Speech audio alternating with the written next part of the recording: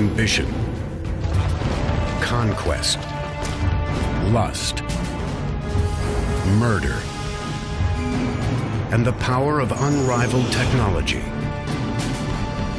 These are the cornerstones in the foundation of the Roman Empire. They were driven by a kind of collective cultural ego. Rome's colossal building projects, stadiums, palaces, roads, aqueducts, spanned 3 continents and unleashed the power and promise of the world's most advanced civilization. These structures became symbols of that idea of Rome. But while the Romans dominated the landscape with massive feats of construction, they were ultimately powerless to prevent their own self-destruction.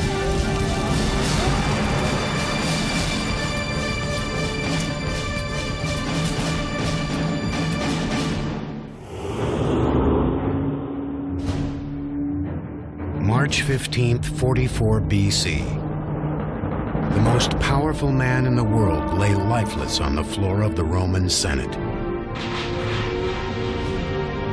As a general, he nearly doubled the size of the Roman Empire. As a politician, he engineered a stunning rise to power. But now this battle-scarred warrior had been slain in Rome and by Romans. His name was Gaius Julius Caesar. Caesar's rise to power was predicated on him wanting to have the best standing in the Roman state. He seemed to want too much power for himself. He did not share power with others, and this was what led directly to his assassination. Decades earlier, as an ambitious young general, Caesar had recognized that the road to glory in Rome began on battlefields far from it. His thirst for military conquest would spawn the construction of one of Rome's most intimidating feats of engineering.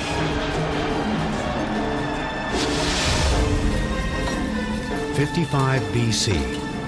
Julius Caesar is leading 8 Roman legions, a total of 40,000 men, north through Gaul, a Roman province encompassing modern France, Belgium, and Switzerland.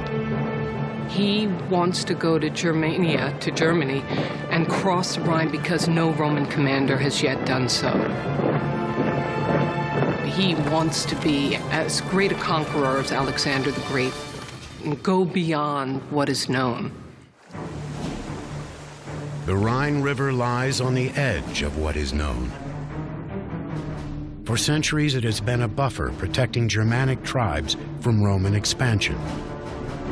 No previous army could cross it with the might needed for conquest. But Caesar is unlike any previous warrior. He could have gone by boat, but what is that for Julius Caesar to go by boat, man? Rowboat? You know, you're gonna put 8 legions in a rowboat and row across? No, man, they gotta march across. They're gonna be on horseback.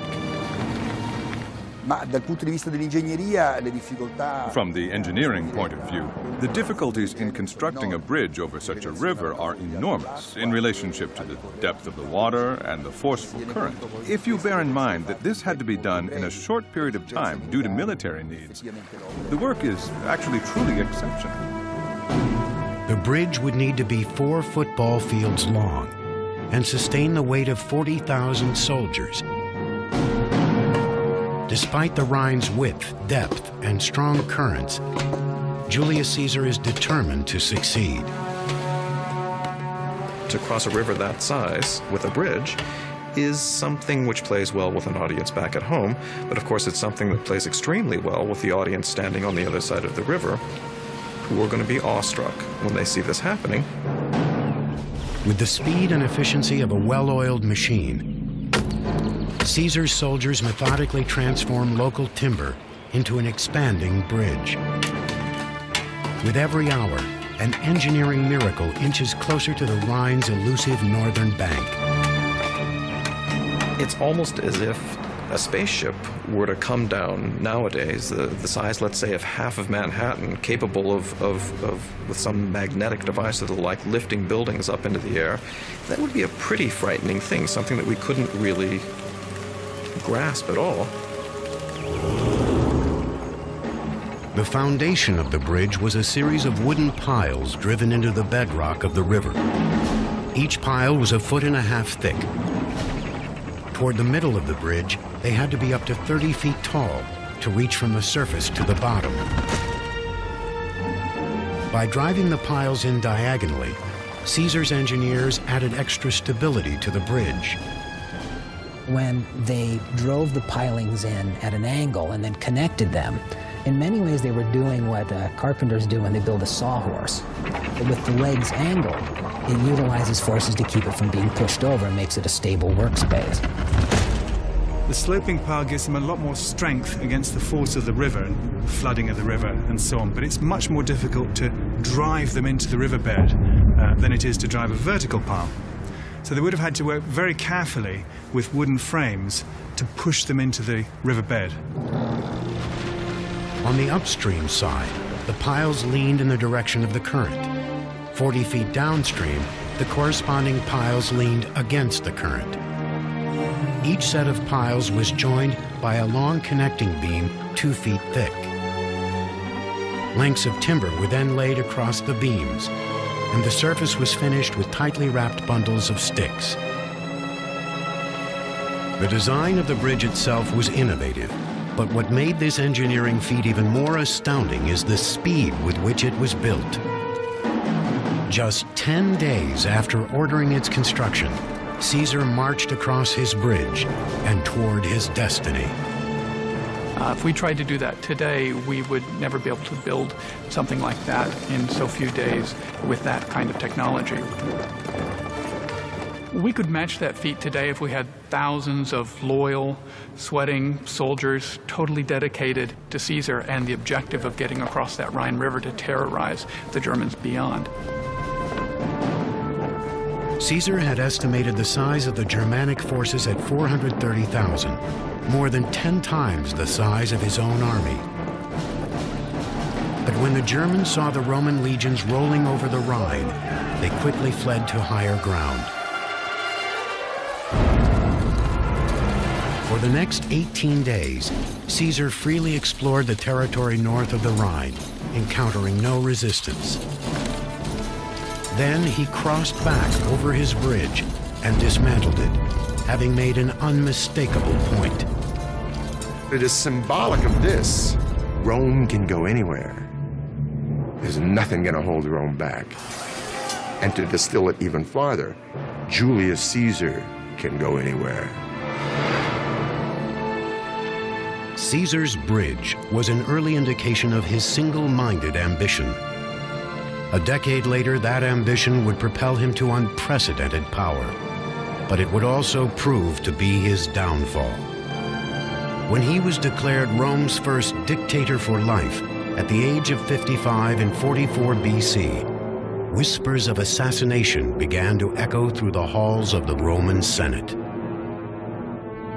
He makes certain moves that suggest that he might want to have been worshipped as a god, that his ambition really goes so far beyond the limits of what the Romans themselves, and in particular Roman senators, felt to be acceptable, that he was assassinated.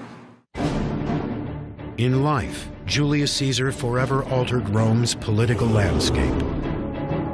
In death, he would embody both the potential and the peril of absolute power. When Caesar was assassinated, there was no guarantee that anything would happen except that Rome would fall apart completely. This assassination caused an enormous shock and naturally provoked great uprising among the people as well.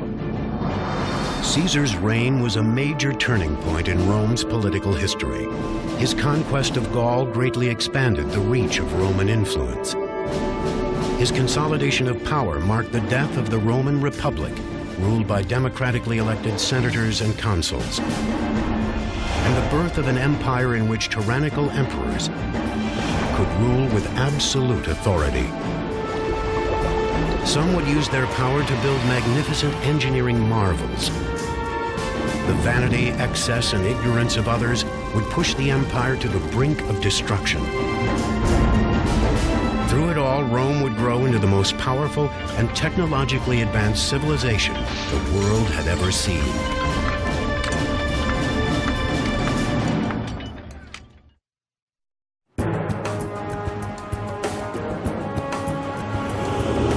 Today, Rome is a 21st century city where the ancient and modern collide. C'è da imparare da Roma ed è tutto, tutto. From Rome, we can learn everything. Everything. Because Rome was the set, let's call it, of the history of the world for at least 1,000 years. Rome is the center of an immense empire, which began in Britannia and stretched to Armenia, and then to Africa and to Germany. It was an extraordinary empire.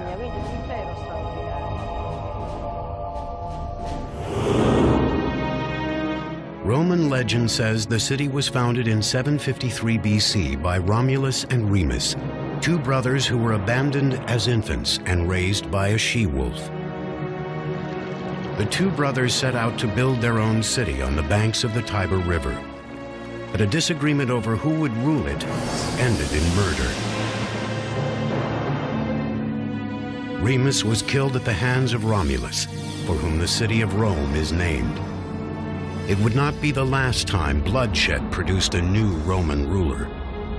Civil war actually is one of the very defining features of the growth of the Roman state. The story, the tradition of Romulus and Remus is one that reverberates and echoes throughout Roman history. Initially, Rome was one of countless small kingdoms jockeying for power in central Italy. But unlike many of its neighbors, who were suspicious of outsiders, Rome was a safe haven for ambitious outcasts. Romulus, he said, given the fact that we don't have any population, I'll create an asylum. I will create a sort of a free zone for anybody. Runaway slaves, brigands, pirates, whoever. Come and be part of this great idea, which is Rome. That's a very unique attitude. And said from the very beginning, it seemed that the Romans were very open. This openness encouraged a free exchange of ideas. Among them were engineering theories imported from other cultures. By borrowing the technology of neighbors like the Etruscans, Rome expanded into a regional power. The Romans had an extraordinary ability to take from the technological past and adapt it to their own purposes and to refine it and to improve upon it. They were able to take from these Etruscans the technology of road building, of moving water systems through tunnels, of building large, extraordinary walls, and produce something which was based on Etruscan technology. The city's first major engineering achievement was the Cloaca Maxima, an extensive sewer system which still functions today 2,500 years after it was constructed. The Cloaca Maxima flushed runoff from Rome's city streets into the Tiber River. Engineers also used the sewer's underground pipeline to drain the marshland between Rome's hilltop villages. There they built the Forum, ancient Rome's downtown district. The construction of the Cloaca Maxima is the key event in transforming Rome from a series of tribes living on disparate hills around a swampy marsh into kind of centralized, unified culture. The new Roman Forum that resulted from the draining with the Cloaca Maxima really allowed that culture to consolidate in one central place. While Rome's culture was consolidating, the influence the city had over its neighbors began to grow. By the 4th century BC, Rome controlled most of central Italy, and its engineers were called on to develop a transportation infrastructure that would connect the expanding empire. In antiquity, there were basically two modes of transportation. There was transportation through the countryside, either on horseback, but probably walking or in carts, or that there was travel by ship. The roads, as we understand them today, basically didn't exist before the Roman Empire. That all changed in 312 BC, when the Via Appia was built. Rome's first national highway stretched 132 miles from the capital to its southern province of Campania. To plot the straightest and fastest route down the coast, Roman engineers used a specialized surveying instrument. The Romans relied on the tool called a groma, which was a vertical pole that stood in the ground with a cross on the top, and you could sight along this cross to line up 2 points in a straight line. The big difference with Roman roads and modern roads is that the Romans couldn't survey a corner, so they were all dead straight, and then they would turn a sharp angle and then go dead straight in another direction. The challenge, of course, with building a dead straight road in any direction is that you come to hills and valleys and you have to cross them. So if they had to, then they would cut through the mountains in order to take the road straight through. Once the ideal path was cleared, a broad trench was dug and filled in with sand and boulders to form a solid foundation. Next went a layer of gravel compacted with clay or mortar. The top surface was a layer of thick paving stones angled to allow the water to drain off to the side. For the first time, a stable paving was made. It was a paving that could stand the test of time. It would be able to withstand the frequent travel of wagons, as well as, subsequently, that of all the armies. The roads were incredibly intimidating. You could look at a road and say, I wonder how long it takes to get a couple of legions, 10,000 guys down this road, you know, right into my backyard. I think I'll think twice about starting any nonsense with Rome. By the time of Julius Caesar's assassination in 44 BC, Rome controlled most of Western Europe and North Africa. It had defeated Carthage a century earlier, making it the Mediterranean world's lone superpower.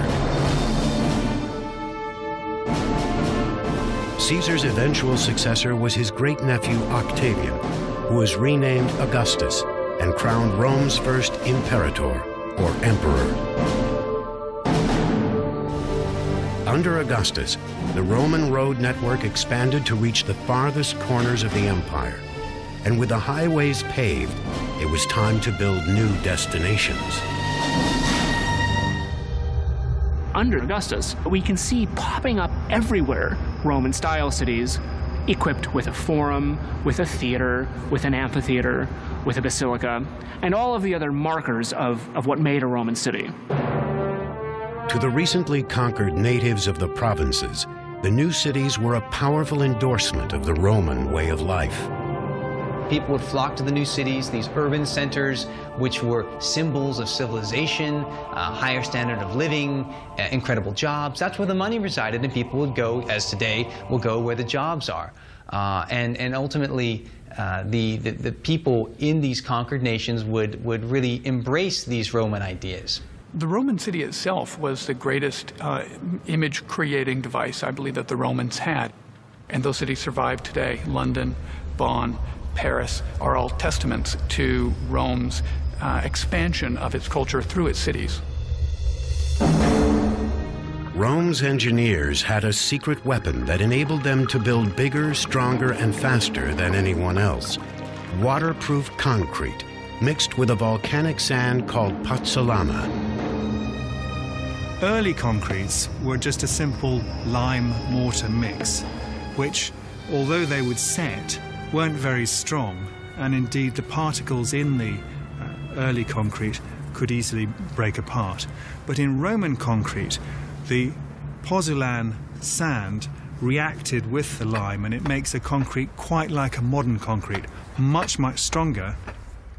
The mortar of the hydraulic type, instead of the air-entrained mortar, which was formerly used, introduced a material which possessed enormous resistance. It could set in water as well. It was durable and proved itself the fundamental element in the development of Roman architecture. During the age of Augustus, this concrete solidified Rome's chokehold on Western Europe, allowing Roman builders to dominate the landscape with massive man-made monoliths. One in particular would revolutionize daily life in Rome for centuries to come.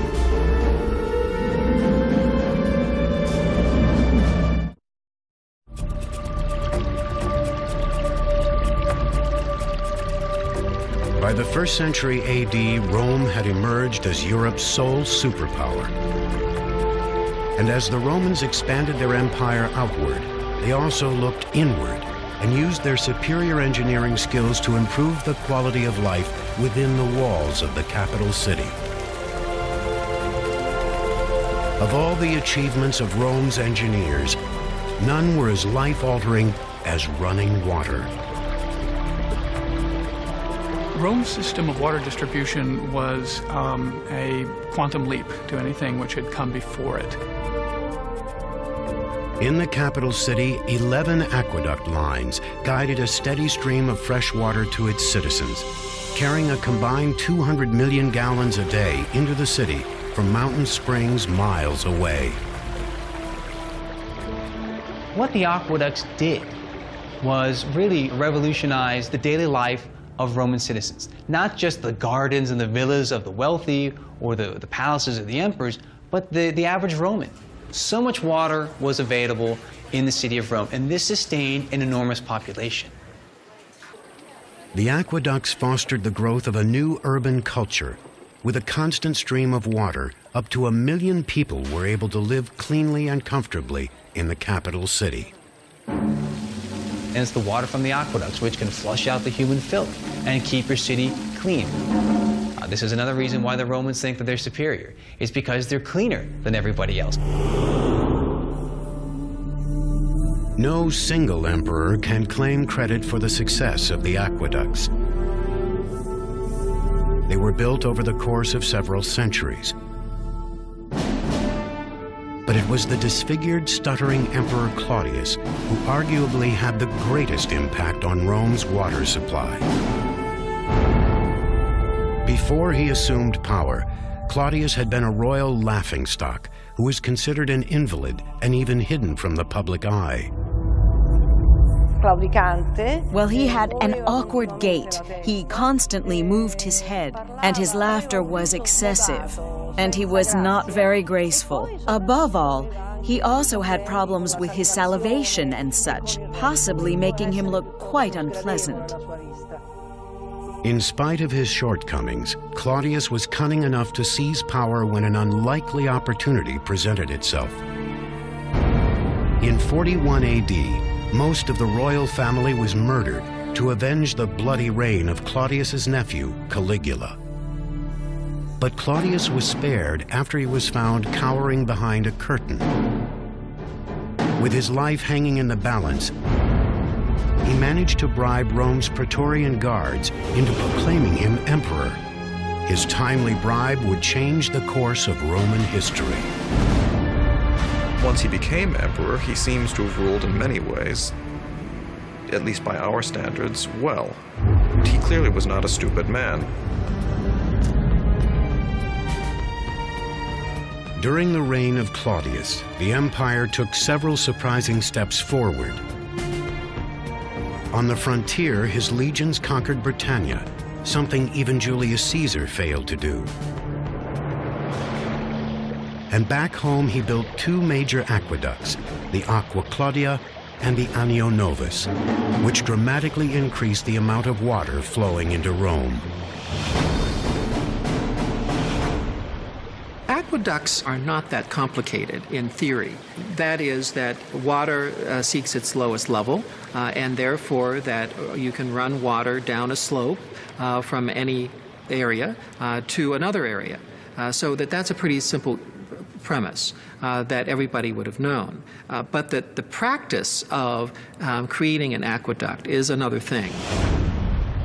The Romans engineered their aqueducts to approach the city on a gradual declining angle, or gradient. That gradient was just several inches every 100 feet. The slope of the aqueduct had to be calculated from great distances, 20, 30, sometimes even 40 miles, from the source in the mountains to the cities themselves. That had to be consistent. They couldn't deviate from it, regardless of what the terrain was.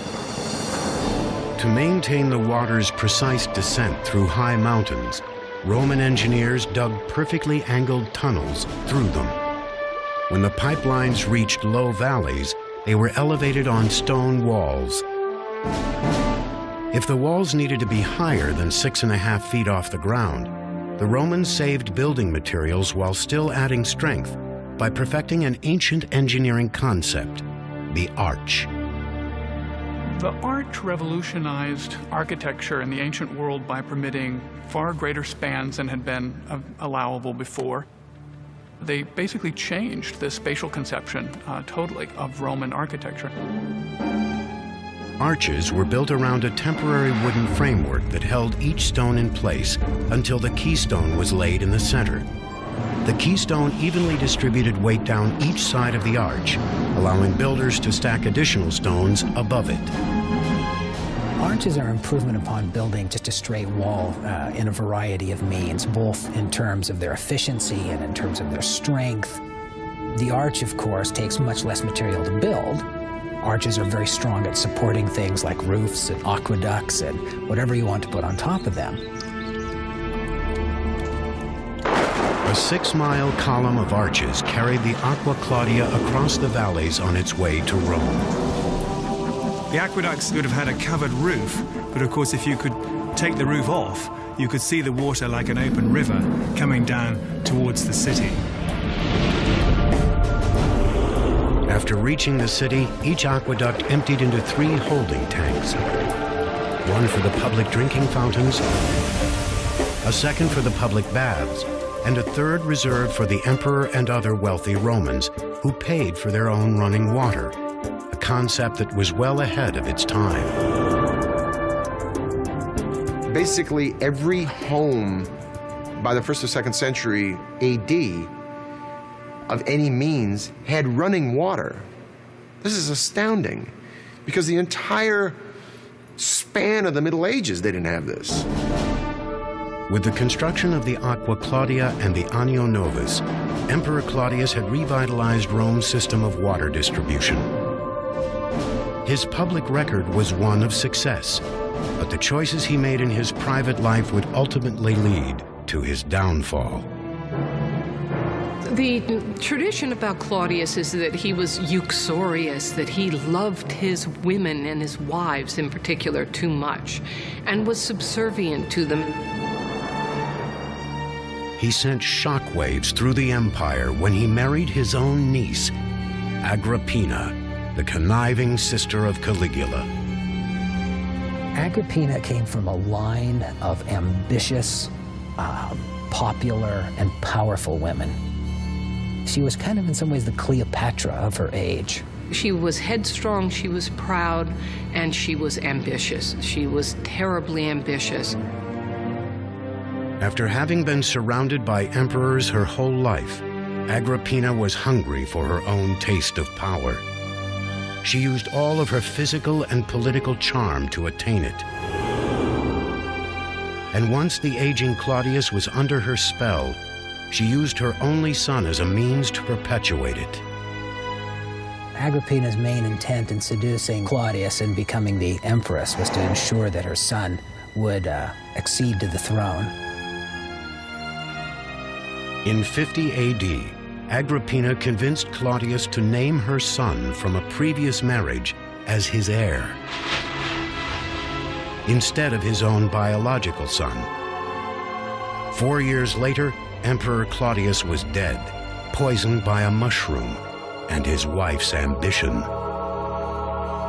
Overnight, Agrippina had gone from being the wife of one emperor to the mother of another.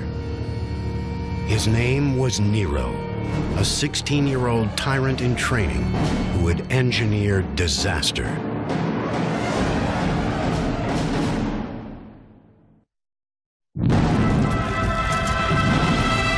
64 AD, a small fire spreads into a week-long inferno that reduces huge swaths of Rome to ashes and leaves thousands homeless and walking the streets. The fire of 64, the fire of Rome, was something. It was an enormous tragedy. The fire burned almost 3/4 of the city. And since the entire city was comprised mostly of houses, particularly those of the poor, and was built with a lot of wood, everything went up in smoke. Number 1 on the list of arson suspects is the emperor himself.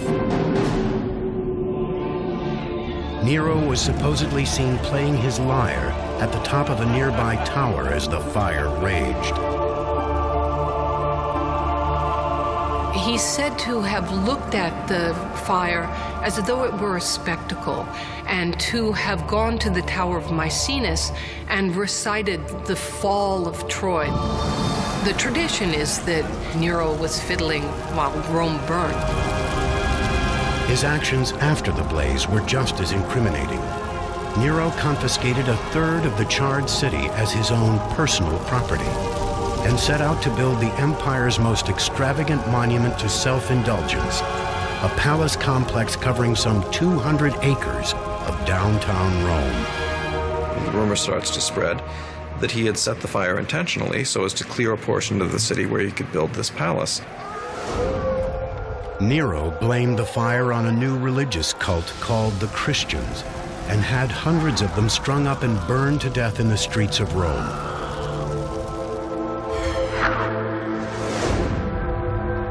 This was just the latest in a string of horrifying acts that solidified Nero's dysfunctional legacy.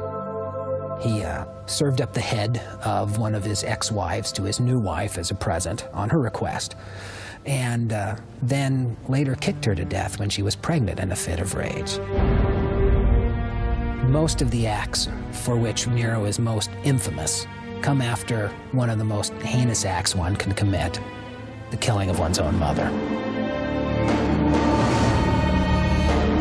Agrippina, who had orchestrated Nero's rise to power by killing her husband Claudius, was antiquity's most overbearing mother.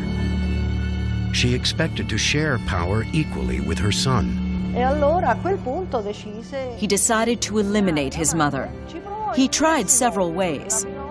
The first time, he tried to poison her 3 times, but she had taken some potent antidotes and was able to survive.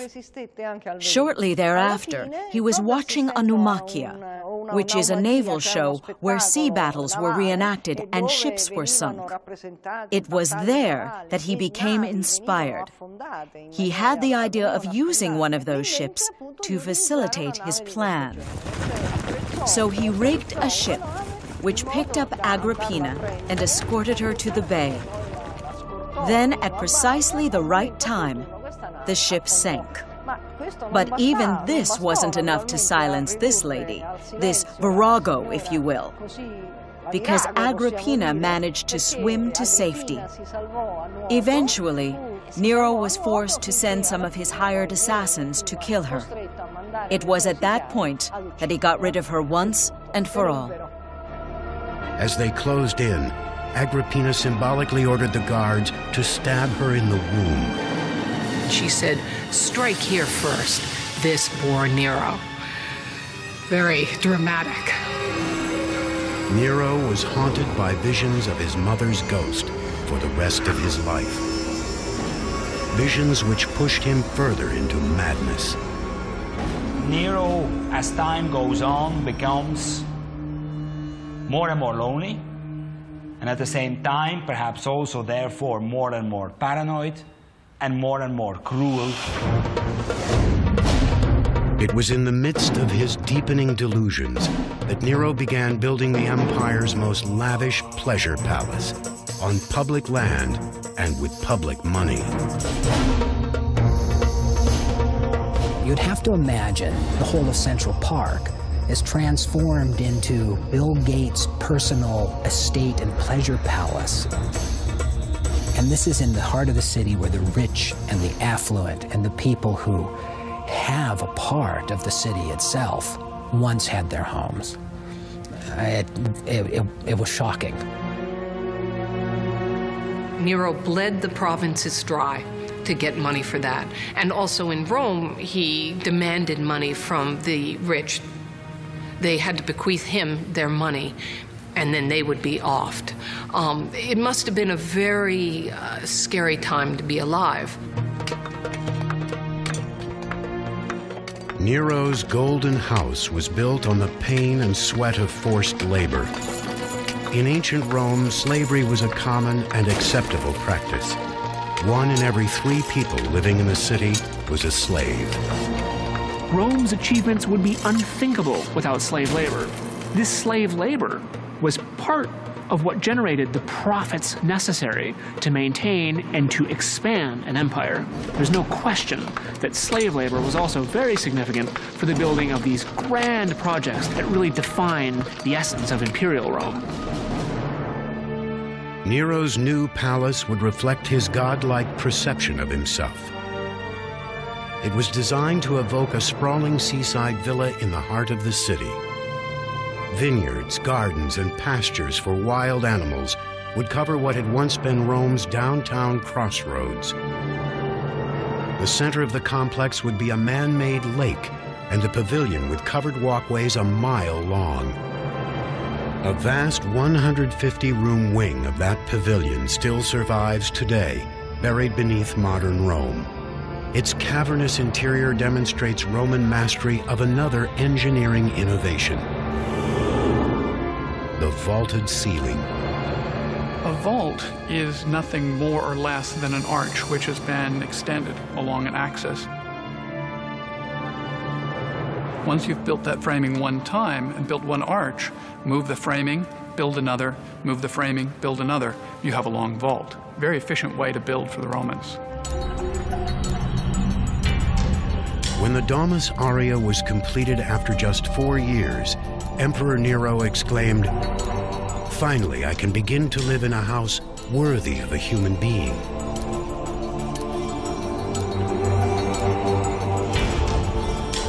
The surviving remnant is a dank shell of the decadent palace he inhabited.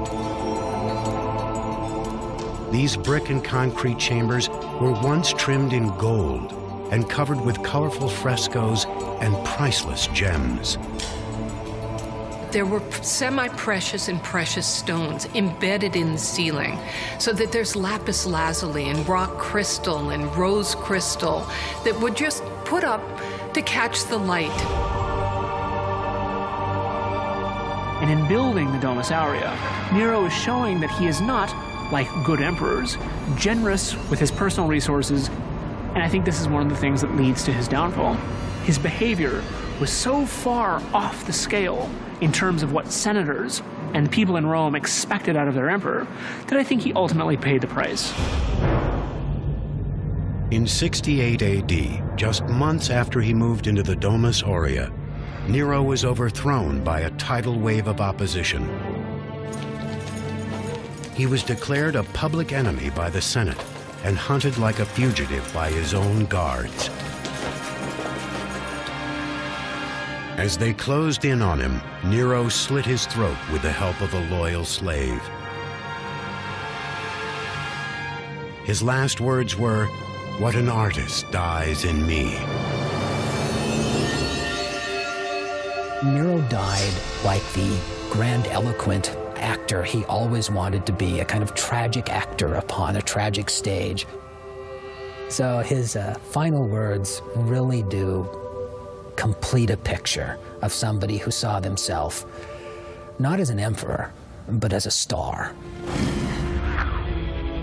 After Nero's death, the Romans sought to bury any memory of him and his oppressive reign.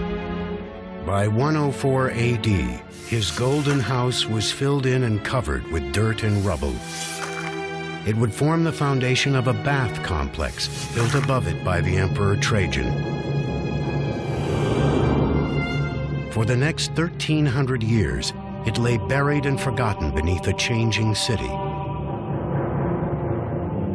Then in the 1500s, a sinkhole led explorers back into the belly of the ancient beast.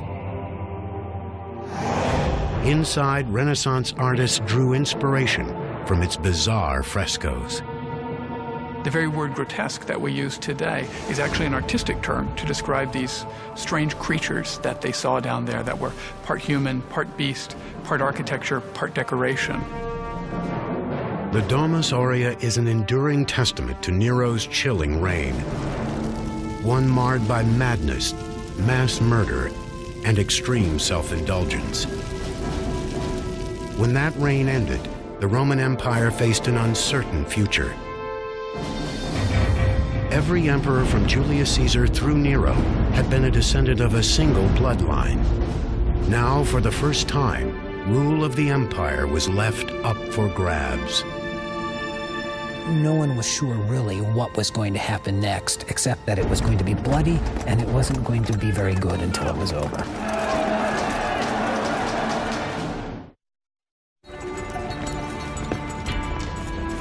'69 AD, Emperor Nero lays dead, killed by his own hand. For the first time since the murder of Julius Caesar, Rome is left without an heir to the throne.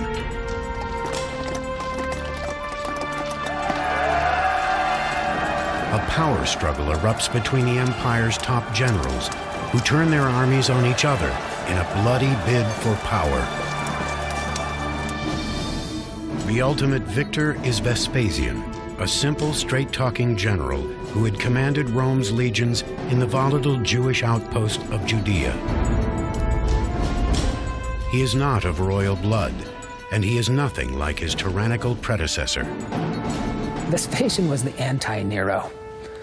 He was as different from Nero as one could possibly get. He had come up through the ranks, and he was a practical, kind of hard-bitten man who was averse to pretension and proud of it. Vespasian's the kind of guy that would much rather watch a football game than an opera.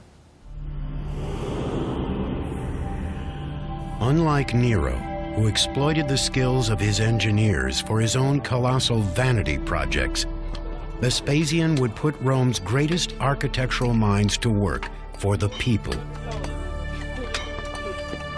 He would start by draining the massive lake that Nero had built on his palace grounds. On that site would rise Rome's most famous engineering marvel, a place where all the chaos that had consumed the city could be channeled. It would be called the Flavian Amphitheater, though we know it as the Colosseum.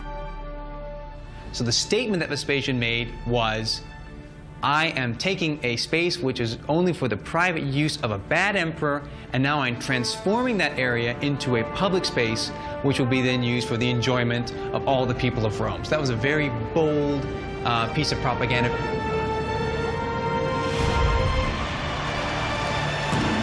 Gladiators had been spilling blood in the name of entertainment for centuries.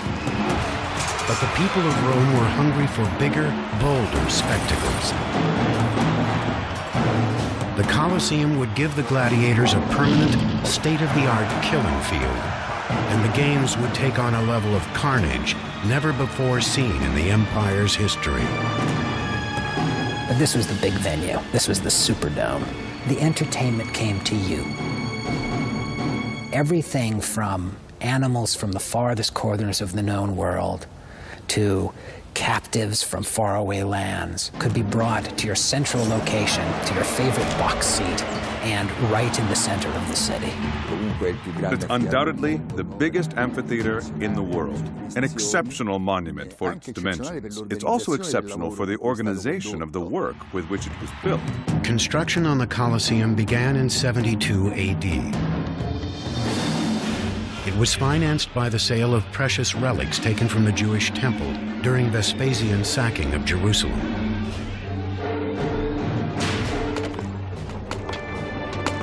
"12,000 Jewish captives were brought back from that campaign to build the amphitheater. They would have worked under tremendously harsh conditions and been worked long and hard and to the end. They poured more than 6,000 tons of concrete and hauled huge travertine building blocks to the site from a quarry 20 miles away. As the building progressed up higher, they would use less of the strong, expensive and heavy limestone and more of the cheaper ingredients, which were lighter in weight. The Romans had quite sophisticated wooden cranes and devices for lifting stones, and they'd be able to do that quite easily from the ground and up to great heights. In just 8 years, the imposing structure grew to 160 feet tall, dwarfing all that surrounded it. It's the tallest ancient Roman structure ever built. This is the amphitheater of the capital. So what was Rome? Rome was a city that was so much larger than any other city. It was so much richer. So that came to symbolize the power, the engineering, the wealth of ancient Rome. Roman amphitheaters were constructed from a surprisingly simple framework, incorporating 2 Greek theaters back to back to form one 360-degree theater in the round.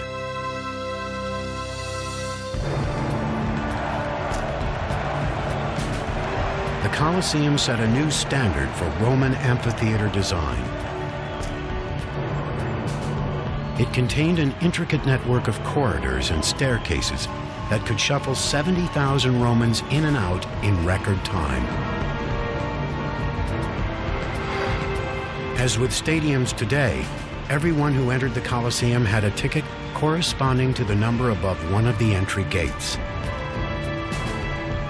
The complex was designed not only to control the crowds, but to keep them comfortable. It had 110 drinking fountains and 2 restrooms, large enough to accommodate a packed house. The Colosseum even had a retractable roof. On hot days, an awning called a velarium was unfurled above the upper deck to shade spectators from the sun. It was operated by sailors from the Roman Navy, who were stationed around the top of the Colosseum's arcade. They could move it according to the sun and according to the wind, and subsequently, Colosseum was amazingly air-conditioned, shaded, and they would stand on top of the arcade and work these poles, the holes of which we can see on the external side, that would hold this immense canvas that would cover the place. By 80 AD, the Colosseum was complete. But Vespasian didn't live to see the grand opening of his greatest monument. He had died of natural causes the previous year, so his son and successor, Titus, led the inaugural celebration. For 100 straight days, Romans flocked to the Colosseum to soak in every kind of carnage imaginable. 5,000 animals were slaughtered in a single day. Thousands of gladiators and prisoners left as corpses.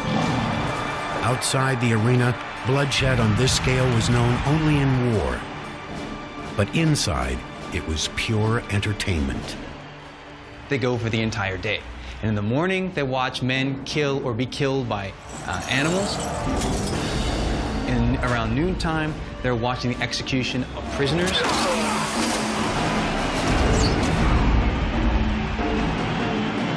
And then finally, in the afternoons, from the main event, primetime TV kind of experience is the best for last, and that's going to be gladiators, man against man.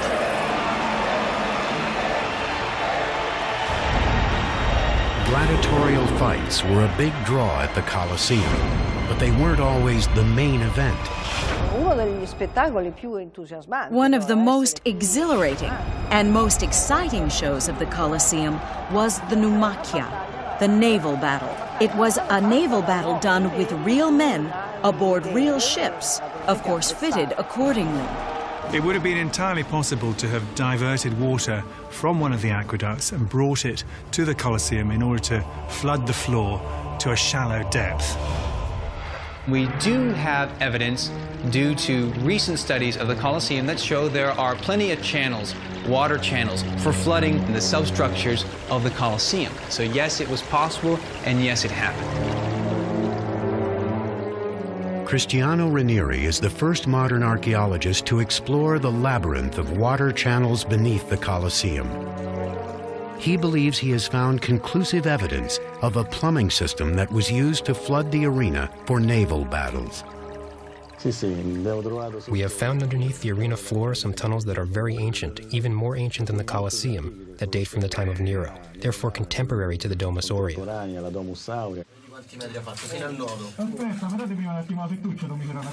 The original water channels built beneath Nero's artificial lake were left intact when the Colosseum was built above it. They could have been reconfigured to flood and drain the arena. In this never-before-seen footage, Cristiano leads his dive team inside those ancient channels and through water polluted with the debris of 2 millennia. Beneath the Colosseum, he uncovers a holding tank with a direct line to a nearby aqueduct. Cristiano believes water was diverted from that aqueduct into the arena.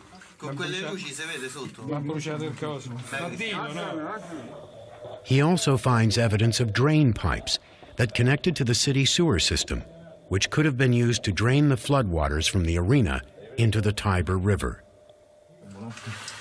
There was a proper plumbing system.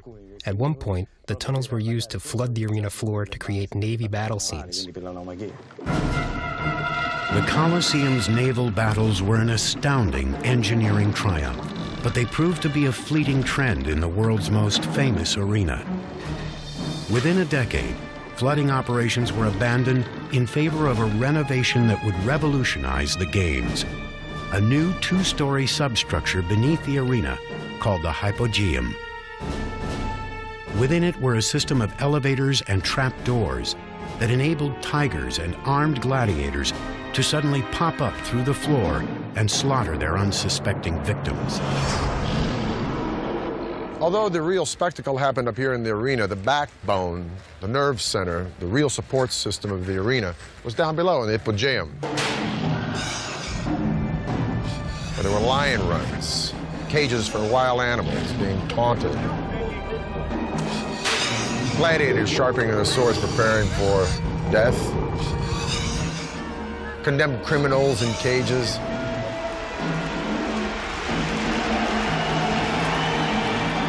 Now, as the games begin, a trapdoor in the arena floor will open, and by a system of pulleys, an elevator will hoist another lion or panther up into the arena. When the trapdoor opens, we're bathed in light. We hear the yells of the throng enjoying the games, and then the trapdoor will close again, leaving us contemplating our own demise amongst the screams and lamentations and stench of blood, beasts, and men. Violent, bloody, exploitative, thrilling. The games in the Colosseum were the ultimate Roman spectacle. And all those who entered were awed by the engineering prowess of the world's most advanced civilization. After a decade of strength and stability under Vespasian, that civilization was reaching the height of its power. And its next generation of rulers would use that power to build ever bigger, ever bolder man-made miracles.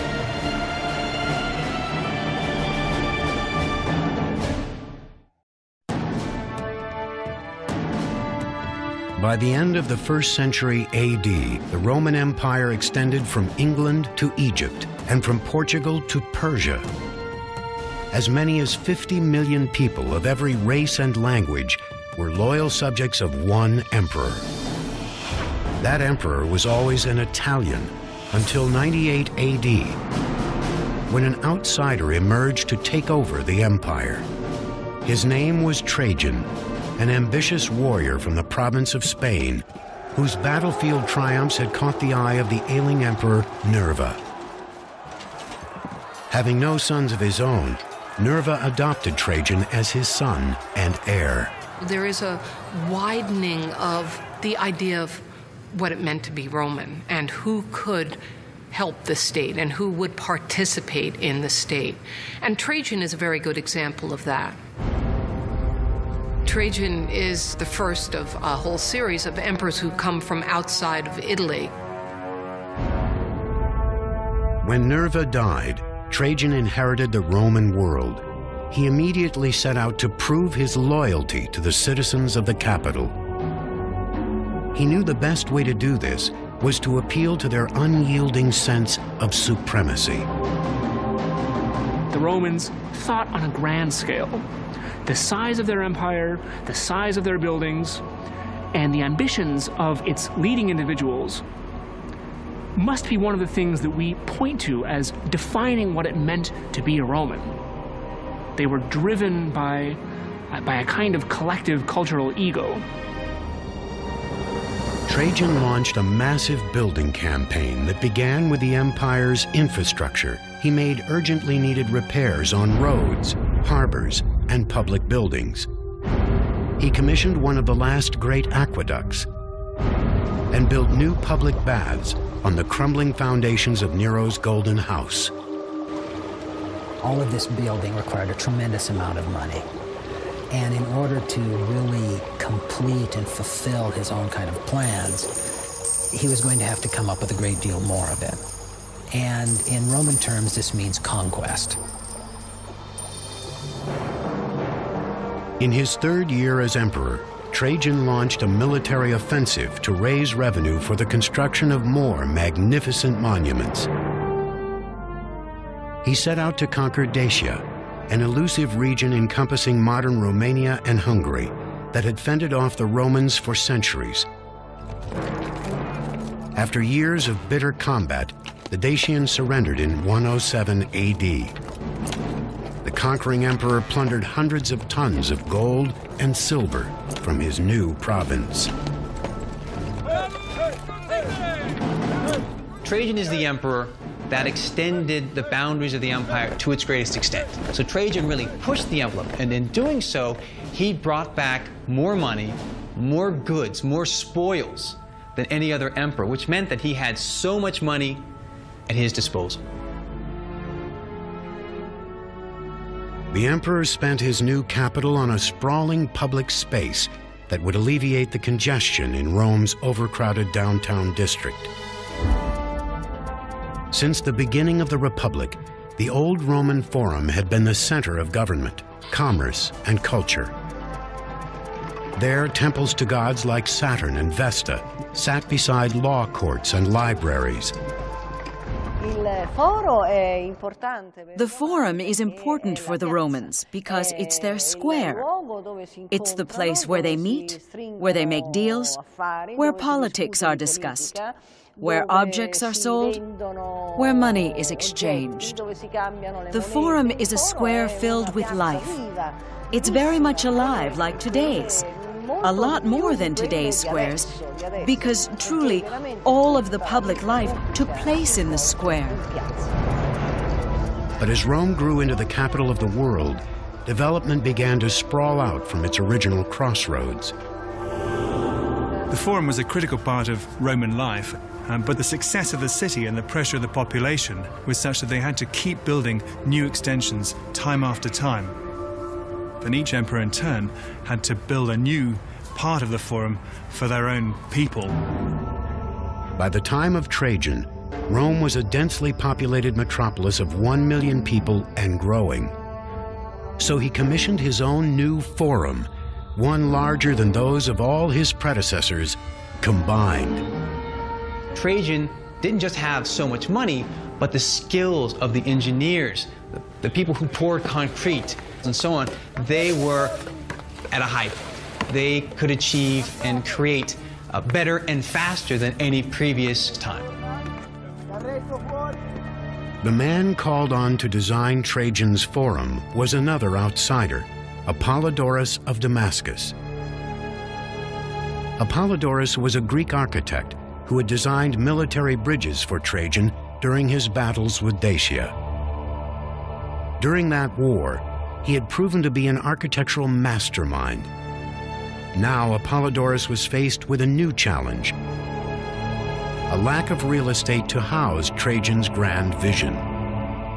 And of course, as in modern day buildings, location is absolutely critical.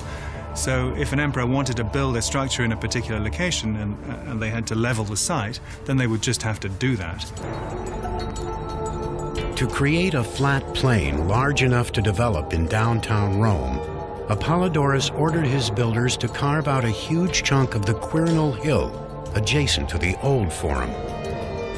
We're living in a time thousands of years before dynamite. The Romans had to achieve these great feats of terraforming and clearing the landscape through sheer manpower, the force of tens of thousands of slaves working around the clock with shovels and pickaxes. Imagine an army of ants carrying away a loaf of bread. They're not going to do it all in once. They're going to break it apart into small pieces and take it apart one at a time. An army of Roman slaves methodically leveled the stone hillside, chipping away 125 feet of elevation and generating over 600,000 square feet of prime real estate in the heart of Rome. There, a city of marble began to rise from the soil as a Spanish emperor and a Greek architect remade the capital. The finished product was unveiled in 112 AD. Trajan's Forum was a magnificent marble network of Greek and Latin libraries, colossal statues, an enormous central piazza, and a two-story basilica where laws were made and cases tried. To go to the Forum of Trajan would have been a massive experience for any Roman. You would have entered the basilica, the largest ever built in Rome, of that type. The basilica was revetted with marble, flooded with light. After that, you would have arrived in the square. You would have looked around and seen the monumental equestrian statue of Trajan. It really must have been an awesome sight. The Forum's centerpiece was a 125-foot marble column that towered above the new construction. That column still survives today. Around its facade, a spiraling relief is carved that tells the story of Trajan's invasion of Dacia. Trajan appears over and over and over and over again, always involved in every aspect of the campaign, from its initial planning all the way through final conquest. And in this way, the column serves as a kind of propaganda film. The column's exact height holds a more subtle significance. The height of Trajan's column itself, 100 feet, with the addition of the base and the statue on top of that, marked the height of the side of the Quirinal Hill, which was removed to create the Forum at that spot. Therefore, it becomes a marker not only of the battles of Trajan, but also the battles of Apollodorus to clear the land and create this monumental urban space. Trajan's Forum stood for 700 years. Most of it was reduced to rubble by a 9th century earthquake. But there is one surviving section that leaves no doubt about its imposing scale, a vast complex known as Trajan's Market. Apollodorus shored up the 125-foot cliff face he had created by form-fitting a 6-story Roman shopping mall directly into the hillside. He ingeniously shaped the first 3 levels in a hemicycle, a semicircular structure with long, curved corridors of storefronts. The markets function to reinforce the hillside, which had just been carved out. And it's probably not by chance that the form that's used against that hillside is concave, therefore a much stronger form, again, the form of an arch turned on its side to resist the pressure of the hill beside that. Above the hemicycle were 3 more levels, with units ranging from small shops to great 3-storied halls. Trajan's Market contained over 150 individual storefronts that might have supplied everything from footwear to fine art. These markets must have sold enormous quantities of materials from all parts of the Roman world, and perhaps even beyond. While Trajan's Forum next door was a lavish haven for the city's elite, his market was engineered as a main street for the masses. The market, together with the Forum, represent two sides of Roman culture. The opulence of the Forum, its colonnaded forecourt, its gilded decorations, represented a tremendous formal center for the city. Right next to that, the brick architecture of the marketplace, very commonplace in the city for the daily lives of the Roman citizenry. Trajan's engineering feats at home and conquests abroad made him one of the most popular emperors in Roman history. He was a great constructor, as well as being a great strategist. And just like Augustus, he assured a period of peace and tranquility, which was very important for the empire. But defending more territory would prove problematic for Trajan's successor. So to stabilize the empire's borders, Rome's next emperor would build a massive barricade to seal off the Roman world from the barbarians beyond.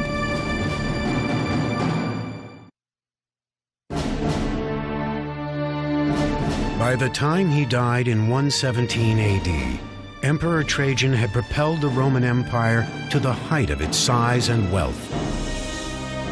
But the drawbacks of such a widespread dominion would soon become evident. Trajan had no biological sons, so upon his death, control of the empire passed to his adoptive son, Hadrian.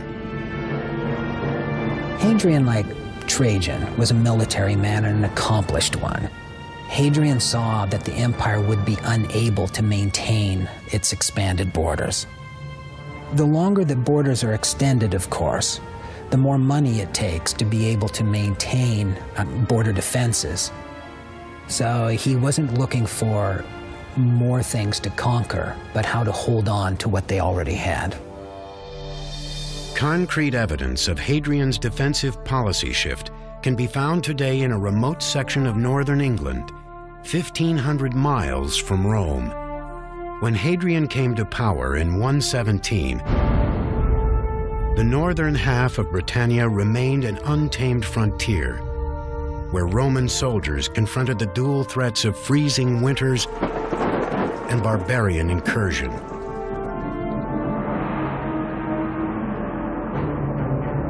So in 122 AD, Hadrian paid a personal visit to the front lines. The emperor quickly concluded that the only way to tame Britannia was to tame his own soldiers first. The Romans always believed you have this group of men who are serving the Roman state, make them work.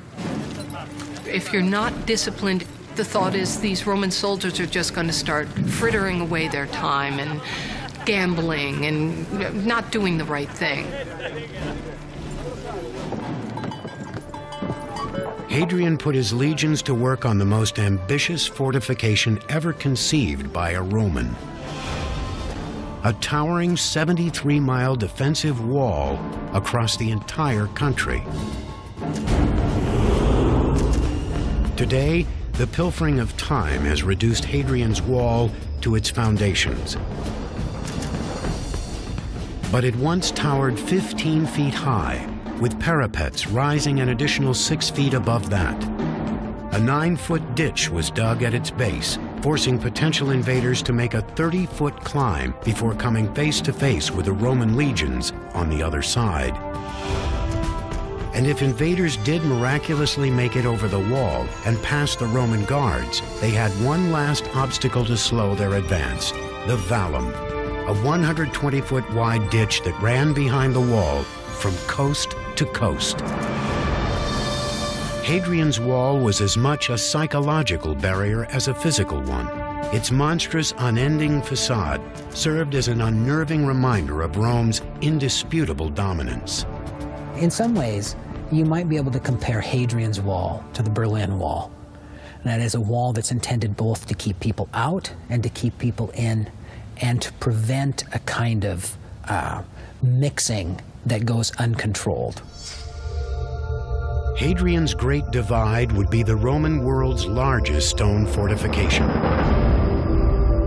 one made all the more challenging and effective by northern Britannia's jagged terrain. The difficulties were enormous because the ground is extremely uneven. There are cliffs, valleys, rock walls, so even this was a work of great engineering, of great benefit, and of great practicality because this way they were able to reduce the number of garrisons defending the border. 3 legions, totaling between 15 and 25,000 men, were needed to undertake the back-breaking task of moving heavy stone blocks to the construction site. But the wall was only one component of Hadrian's grand design. Every Roman mile, the legions built a guard post into the wall called a mile castle, which housed up to 60 troops at a time.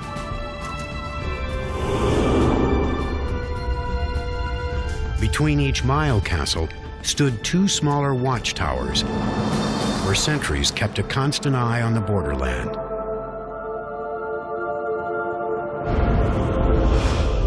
And along the length of the wall, 17 enormous superforts were built that could house 1,000 Roman soldiers. What this in effect did was kind of create a military zone that allowed the Romans to maintain enough military strength right along the wall to go out in force, patrol along the front, conduct maintenance, and still maintain the kind of military presence that was effective as well as impressive. Each superfort covered 3 to 5 acres and included an assembly hall, a temple, barracks, hospital, and bathhouse, everything needed to sustain an army. Around these forts, towns sprung up to satisfy the army's constant demand for food and supplies. These Roman troops wanted Roman shoes, they wanted Roman needles, they wanted all the things that they could have elsewhere in the Roman world. So trade tends to follow them. Bars tend to follow them, women tend to follow them, and end up changing fundamentally the areas in which they are settled. In just 5 years, Hadrian's vast barrier across Britain was complete. The emperor had secured Rome's northwest border, improved discipline within his ranks, and created an unmistakable testament to the vast reach of Roman power. In 126 AD, Hadrian returned to Rome. There he would commission one of Rome's most celebrated engineering marvels and eliminate its most celebrated engineer.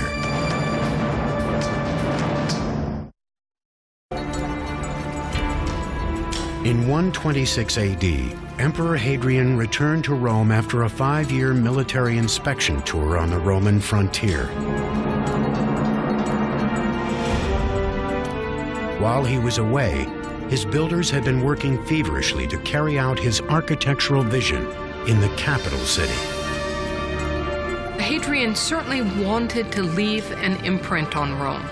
He wanted to revive Augustan building and show that he could do better. 150 years earlier, Emperor Augustus had famously transformed Rome from a city of brick into a city of marble. Hadrian wanted his own building legacy to be equally memorable, and the crown jewel in that legacy would have a direct link to the reign of his legendary predecessor. Soon after he became emperor, he set his sights on rebuilding a burned-out temple complex dating from the time of Augustus. In the rubble of the old ruin, he commissioned his most famous structure, the Pantheon, a majestic temple to the Roman gods. The Pantheon is arguably the most amazing structure ever built by the Romans. Why? The Rotunda. The Rotunda, a huge interior space capped by a magnificent dome ceiling, was the heart of the Pantheon's design. At its center, the concrete dome rises nearly 150 feet. It spans exactly the same length across without any support from columns or buttresses. 150 feet is a great distance to span. And the guts that they had to attempt something so wide, to span something so wide, this is one of the grand achievements. The Pantheon's dome would remain the largest unsupported concrete span in the world for 18 centuries. Before Hadrian's engineers could start pouring the dome's concrete ceiling, they needed to figure out how to direct its weight away from its center. Otherwise, when they removed the wooden framework holding the ceiling in place, 3,000 tons of concrete would collapse under its own weight. Today, when we build in concrete, we introduce a steel tension rod, which picks up half of the stresses in the concrete. The Romans couldn't do this. Therefore, the dome of the Pantheon was constantly pushing outward towards its base. The Pantheon's engineers developed several radical solutions to make sure its ceiling and the emperor's reputation wouldn't come crashing down. First, they built a solid base of walls 20 feet thick to act as a foundation for the ceiling. They used the vertical walls on either side to help support the weight of the dome from pushing outwards. They used the walls to buttress the dome itself. Next, as the ceiling rose toward its apex, they mixed in lighter materials with the cement and poured a progressively thinner layer of it.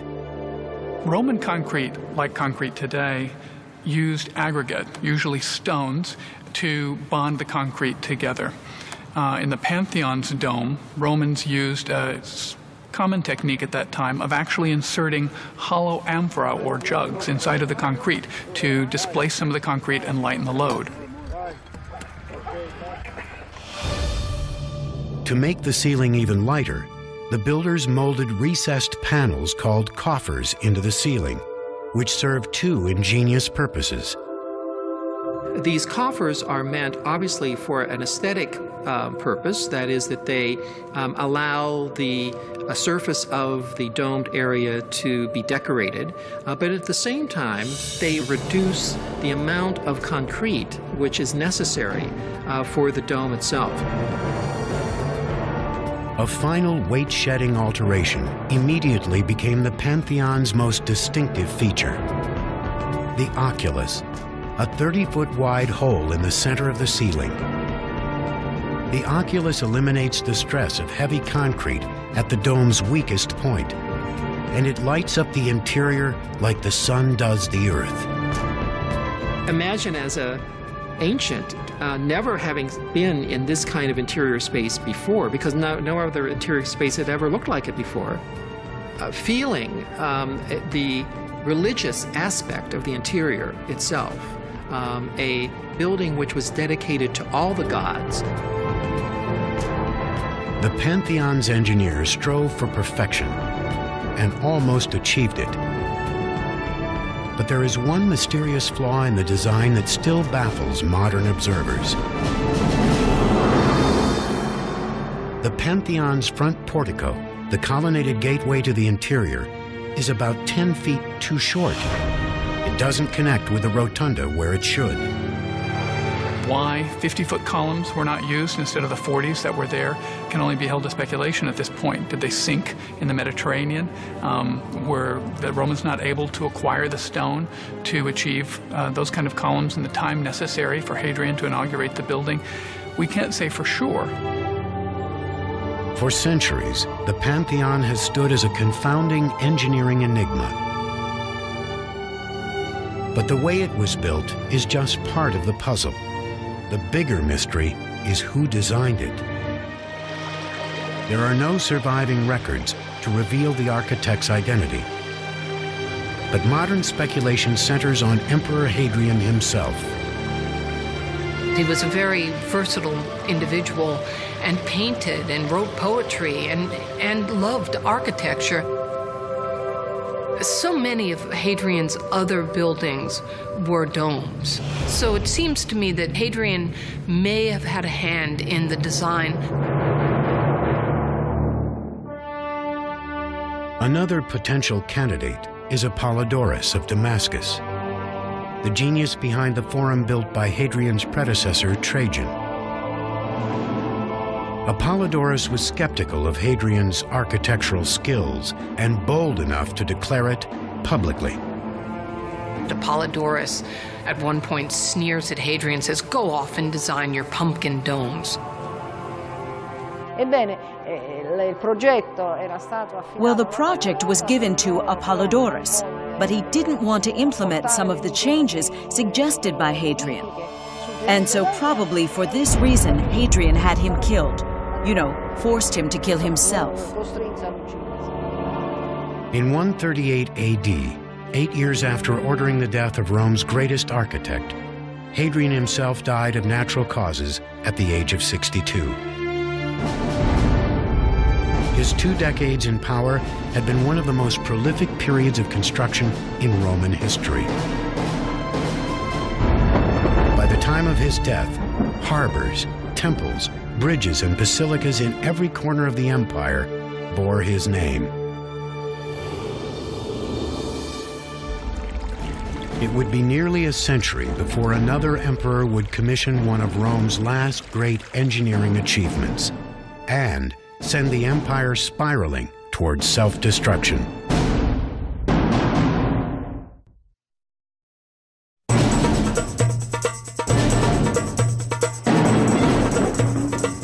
In the decades following Hadrian's death, the Roman Empire remained the dominant force in Europe, North Africa, and the Middle East. Its emperors maintained absolute authority. Its armies remained invincible. And its architects continued to inspire jaw-dropping awe.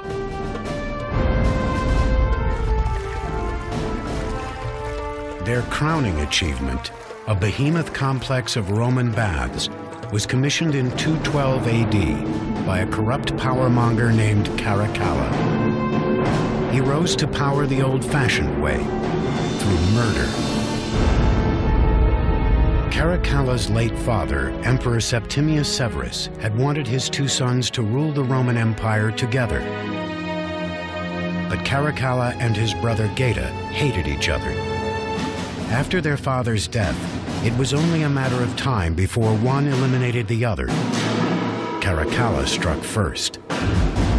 Caracalla had him killed right in front of his mother, which seems to me a horrible, horrible thing. Geta's name was erased from memory, not only from inscriptions, but Geta's image was chiseled out. They erase the name, but they leave the erasure. We know that the state has taken steps to eradicate him, and we should remember that lesson. During the reign of Caracalla, blood once again flowed through the imperial chambers, and the empire was back in the hands of a tyrant who ruled by fear. The rule of Caracalla is characterized by that of a man, emperor, who places himself above man, within the sphere of the gods. Caracalla wanted to leave a legacy that would secure his fame for the ages, as the Colosseum had for Vespasian, the Forum for Trajan, and the Pantheon for Hadrian.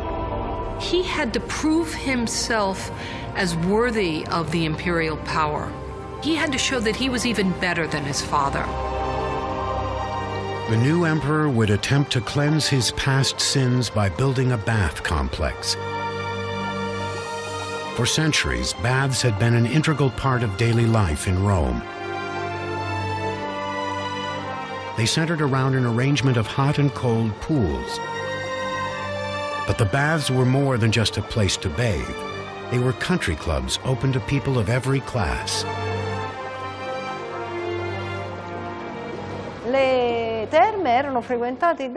Everyone attended the baths.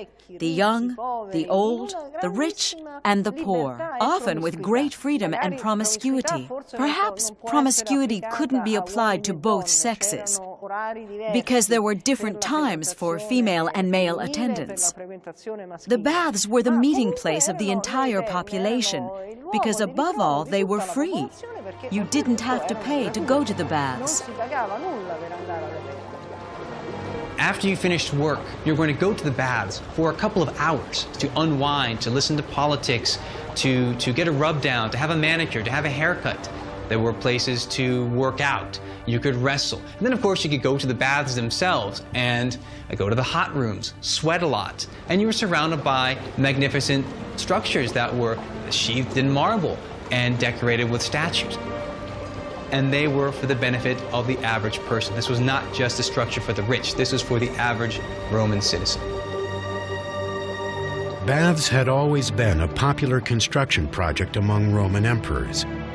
Previous rulers like Nero, Titus, and Trajan had each built extravagant baths in their own name. And Caracalla was determined to trump them all with the most massive bath complex ever built. The imposing shell that remains today is a testament to his success. As you can see from what remains all around us, there was a series of giant rooms in which there were swimming pools the size of Olympic pools. There were bathing pools at different temperatures, private bathing rooms, and areas where people could mix and mingle. The central building was larger than St. Peter's Basilica and trimmed from stem to stern in gold and marble. Its floors were covered with intricate mosaics, fragments of which still remain. Surrounding the main building were open spaces for track and field events, separate buildings containing libraries, shops, restaurants, and even brothels lined the perimeter. The complex could comfortably accommodate nearly 2,000 Romans at a time. This small town would have been heaving with people every day.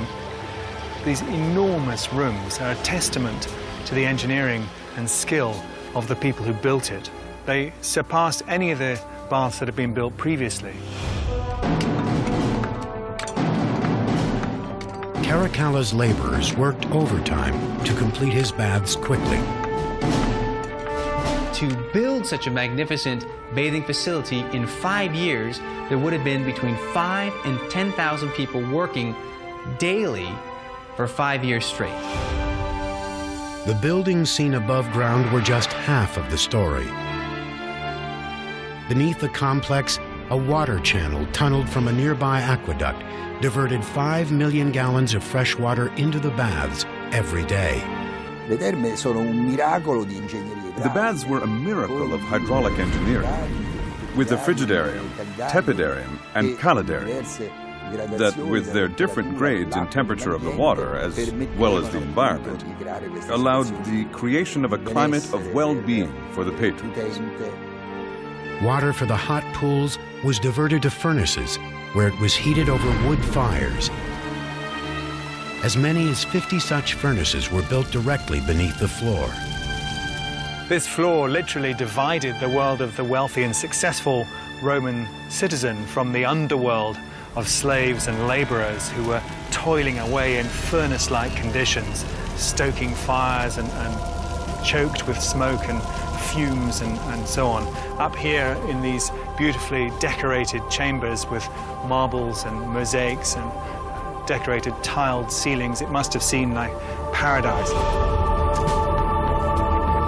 The baths of Caracalla opened in 216 AD. They were one of the last great feats of Roman engineering, combining all the skills the Romans had perfected over the centuries. In a bath complex like that of Caracalla, a lot of great achievements of Roman engineering come together.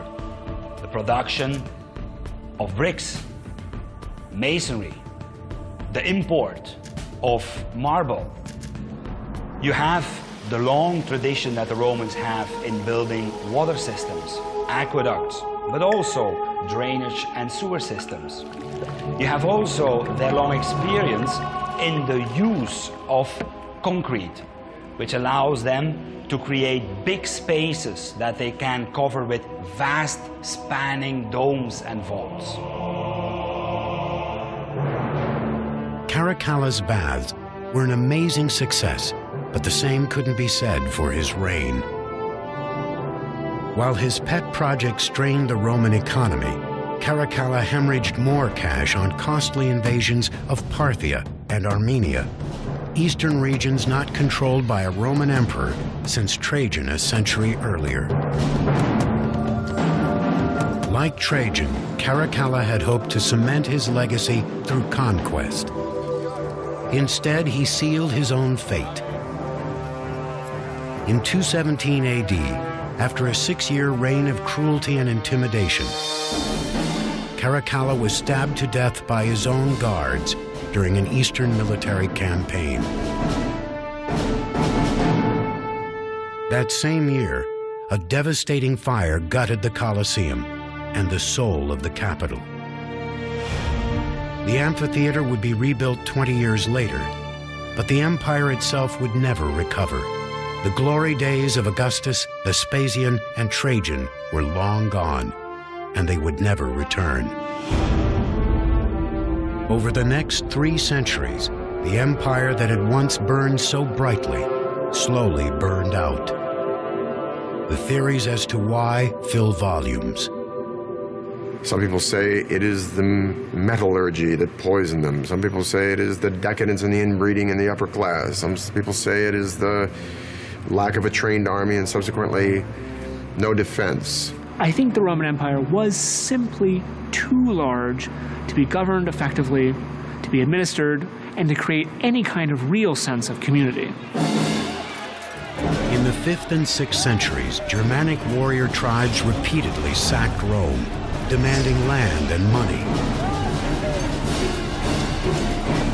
In 537, an invading tribe went right for the jugular, destroying the city's most vital life-sustaining arteries, its aqueducts. Without the running water its citizens had come to rely on, the once great capital crumbled.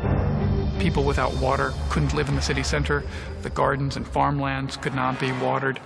The population of 1.2 million people quickly dwindled to 12,000. That's a 99% decrease. 1,500 years after the fall of Rome, its engineering legacy still inspires and confounds modern builders. So many of the things that the Romans were able to do in their time, we were not able to do again until we developed new technologies. We wouldn't be able to accomplish a dome like the Pantheon without the use of a computer, certainly. We wouldn't be able to move a hillside without mechanized equipment. Given their tools, we would never be able to accomplish those same things. Maybe the most important lesson the Romans taught us is one that Julius Caesar, Nero, and Caracalla never understood. That the same blind ambition that drives our progress can also bring about our demise. These people lived out their ambitions and their kind of appetites in such a way that we both admire them and kind of abhor them at the same time.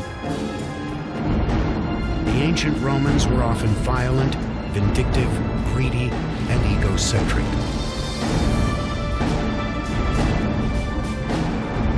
But the imposing structures they left behind stand as evidence not only of the power of one civilization, but of the unlimited potential of humankind.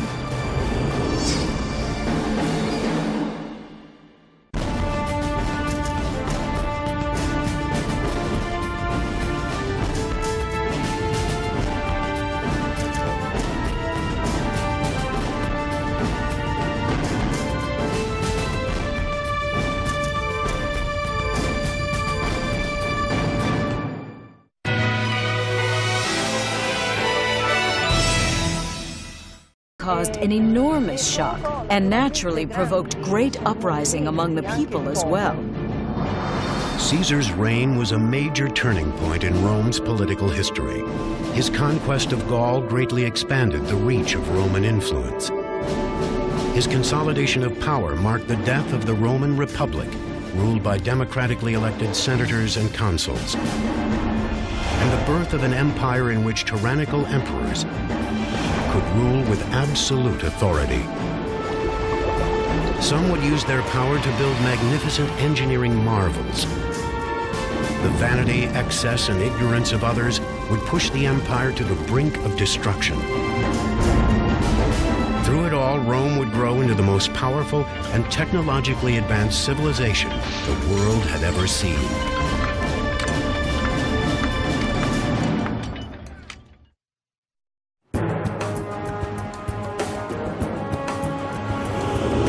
Today, Rome is a 21st century city where the ancient and modern collide.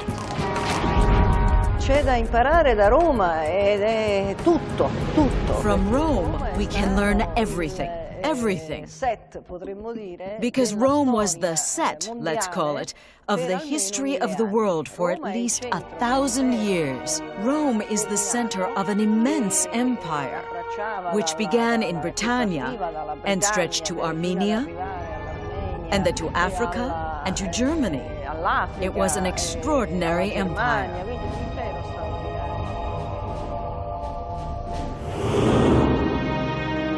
Roman legend says the city was founded in 753 BC by Romulus and Remus, two brothers who were abandoned as infants and raised by a she-wolf. The two brothers set out to build their own city on the banks of the Tiber River, but a disagreement over who would rule it ended in murder. Remus was killed at the hands of Romulus, for whom the city of Rome is named.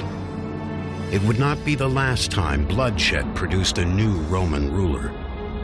Civil war actually is one of the very defining features of the growth of the Roman state. The story, the tradition of Romulus and Remus is one that reverberates and echoes throughout Roman history. Initially, Rome was one of countless small kingdoms jockeying for power in central Italy. But unlike many of its neighbors, who were suspicious of outsiders, Rome was a safe haven for ambitious outcasts. Romulus, he said, given the fact that we don't have any population, I'll create an asylum. I will create a sort of a free zone for anybody. Runaway slaves, brigands, pirates, whoever. Ever bigger, ever bolder man-made miracles.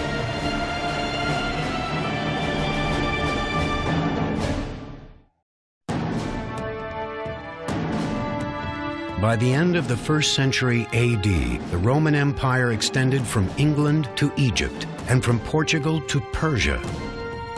As many as 50 million people of every race and language were loyal subjects of one emperor. That emperor was always an Italian until 98 AD, when an outsider emerged to take over the empire. His name was Trajan, an ambitious warrior from the province of Spain, whose battlefield triumphs had caught the eye of the ailing emperor Nerva. Having no sons of his own, Nerva adopted Trajan as his son and heir. There is a widening of the idea of what it meant to be Roman and who could help the state and who would participate in the state. And Trajan is a very good example of that. Trajan is the first of a whole series of emperors who come from outside of Italy. When Nerva died, Trajan inherited the Roman world. He immediately set out to prove his loyalty to the citizens of the capital. He knew the best way to do this was to appeal to their unyielding sense of supremacy. The Romans thought on a grand scale. The size of their empire, the size of their buildings, and the ambitions of its leading individuals must be one of the things that we point to as defining what it meant to be a Roman. They were driven by a kind of collective cultural ego.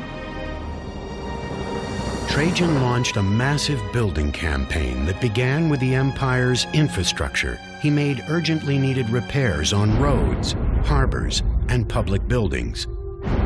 He commissioned one of the last great aqueducts and built new public baths on the crumbling foundations of Nero's Golden House.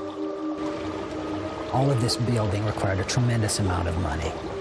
And in order to really complete and fulfill his own kind of plans, he was going to have to come up with a great deal more of it. And in Roman terms, this means conquest. In his third year as emperor, Trajan launched a military offensive to raise revenue for the construction of more magnificent monuments. He set out to conquer Dacia, an elusive region encompassing modern Romania and Hungary that had fended off the Romans for centuries. Bolder spectacles.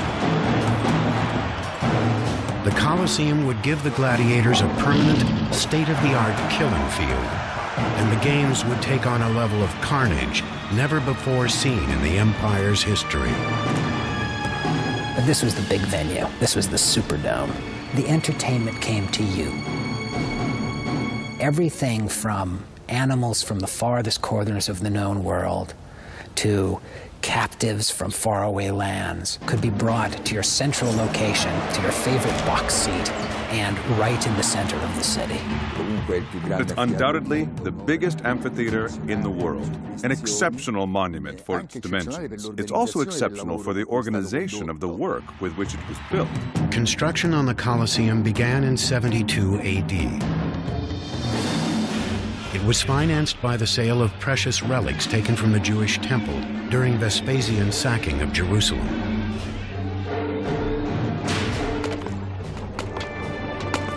"12,000 Jewish captives were brought back from that campaign to build the amphitheater.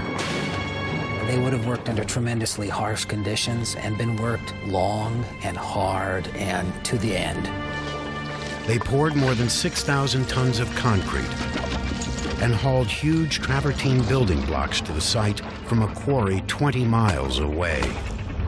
As the building progressed up higher, they would use less of the strong, expensive and heavy limestone and more of the cheaper ingredients, which were lighter in weight. The Romans had quite sophisticated wooden cranes and devices for lifting stones, and they would be able to do that quite easily from the ground and up to great heights. In just 8 years, the imposing structure grew to 160 feet tall, dwarfing all that surrounded it. It's the tallest ancient Roman structure ever built. This is the amphitheater of the capital. So what was Rome? Rome was a city that was so much larger than any other city. It was so much richer. So that came to symbolize the power, the engineering, the wealth of ancient Rome. Roman amphitheaters were constructed from a surprisingly simple framework, incorporating 2 Greek theaters back to back to form one 360-degree theater in the round.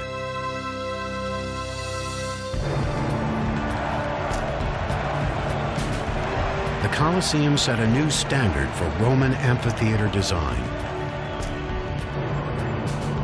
It contained an intricate network of corridors and staircases that could shuffle 70,000 Romans in and out in record time.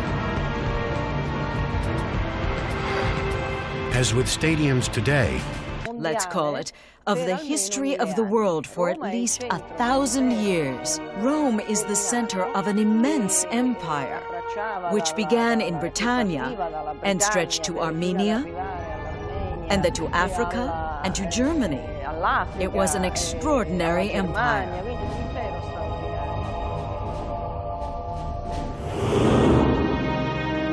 Roman legend says the city was founded in 753 BC by Romulus and Remus, 2 brothers who were abandoned as infants and raised by a she-wolf.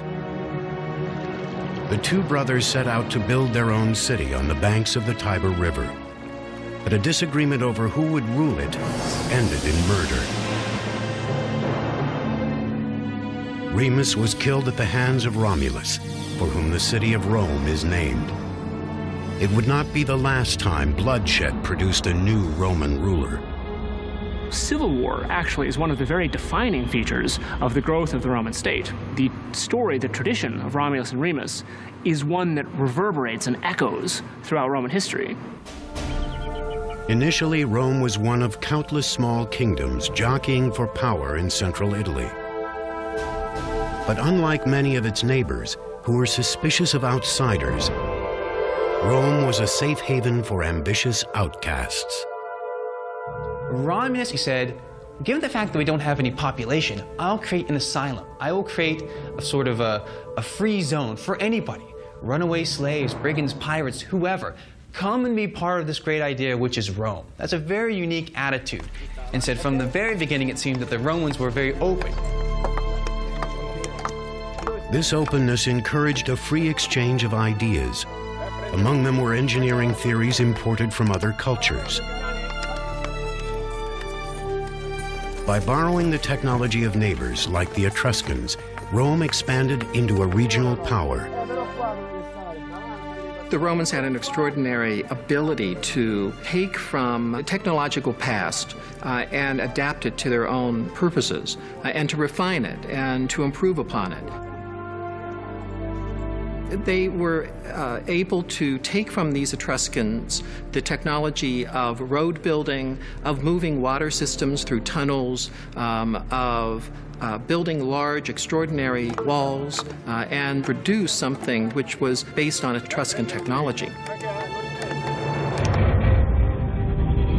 The city's first major engineering achievement was the Cloaca Maxima, an extensive sewer system which still functions today 2,500 years after it was constructed.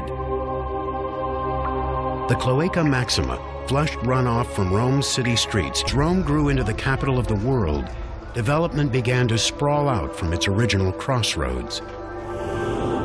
The Forum was a critical part of Roman life, but the success of the city and the pressure of the population was such that they had to keep building new extensions time after time. And each emperor in turn had to build a new part of the Forum for their own people. By the time of Trajan, Rome was a densely populated metropolis of 1 million people and growing. So he commissioned his own new Forum, one larger than those of all his predecessors combined. Trajan didn't just have so much money, but the skills of the engineers, the people who poured concrete, and so on, they were at a height. They could achieve and create better and faster than any previous time. The man called on to design Trajan's Forum was another outsider, Apollodorus of Damascus. Apollodorus was a Greek architect who had designed military bridges for Trajan during his battles with Dacia. During that war, he had proven to be an architectural mastermind. Now Apollodorus was faced with a new challenge: a lack of real estate to house Trajan's grand vision. And of course, as in modern day buildings, location is absolutely critical. So if an emperor wanted to build a structure in a particular location and they had to level the site, then they would just have to do that. To create a flat plain large enough to develop in downtown Rome, Apollodorus ordered his builders to carve out a huge chunk of the Quirinal Hill adjacent to the old Forum. We're living in a time thousands of years before dynamite. The Romans had to achieve these great feats of terraforming and clearing the landscape through sheer manpower, the force of tens of thousands of slaves working around the clock with shovels and pickaxes. Imagine an army of ants carrying away a loaf of bread. They're not going to do it all in once. They're going to break it apart into small pieces and take it apart one at a time. An army of Roman slaves methodically leveled the stone hillside, chipping away 125 feet of elevation and generating over 600,000 square feet of prime real estate in the heart of Rome.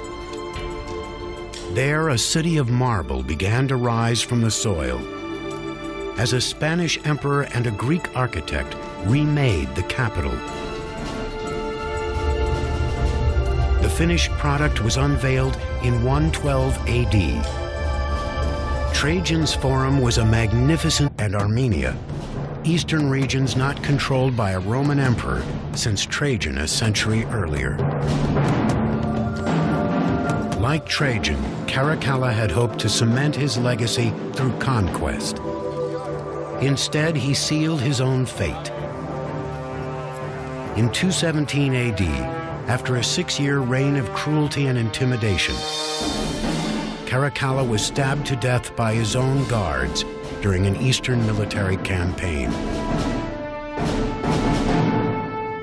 That same year, a devastating fire gutted the Colosseum and the soul of the capital.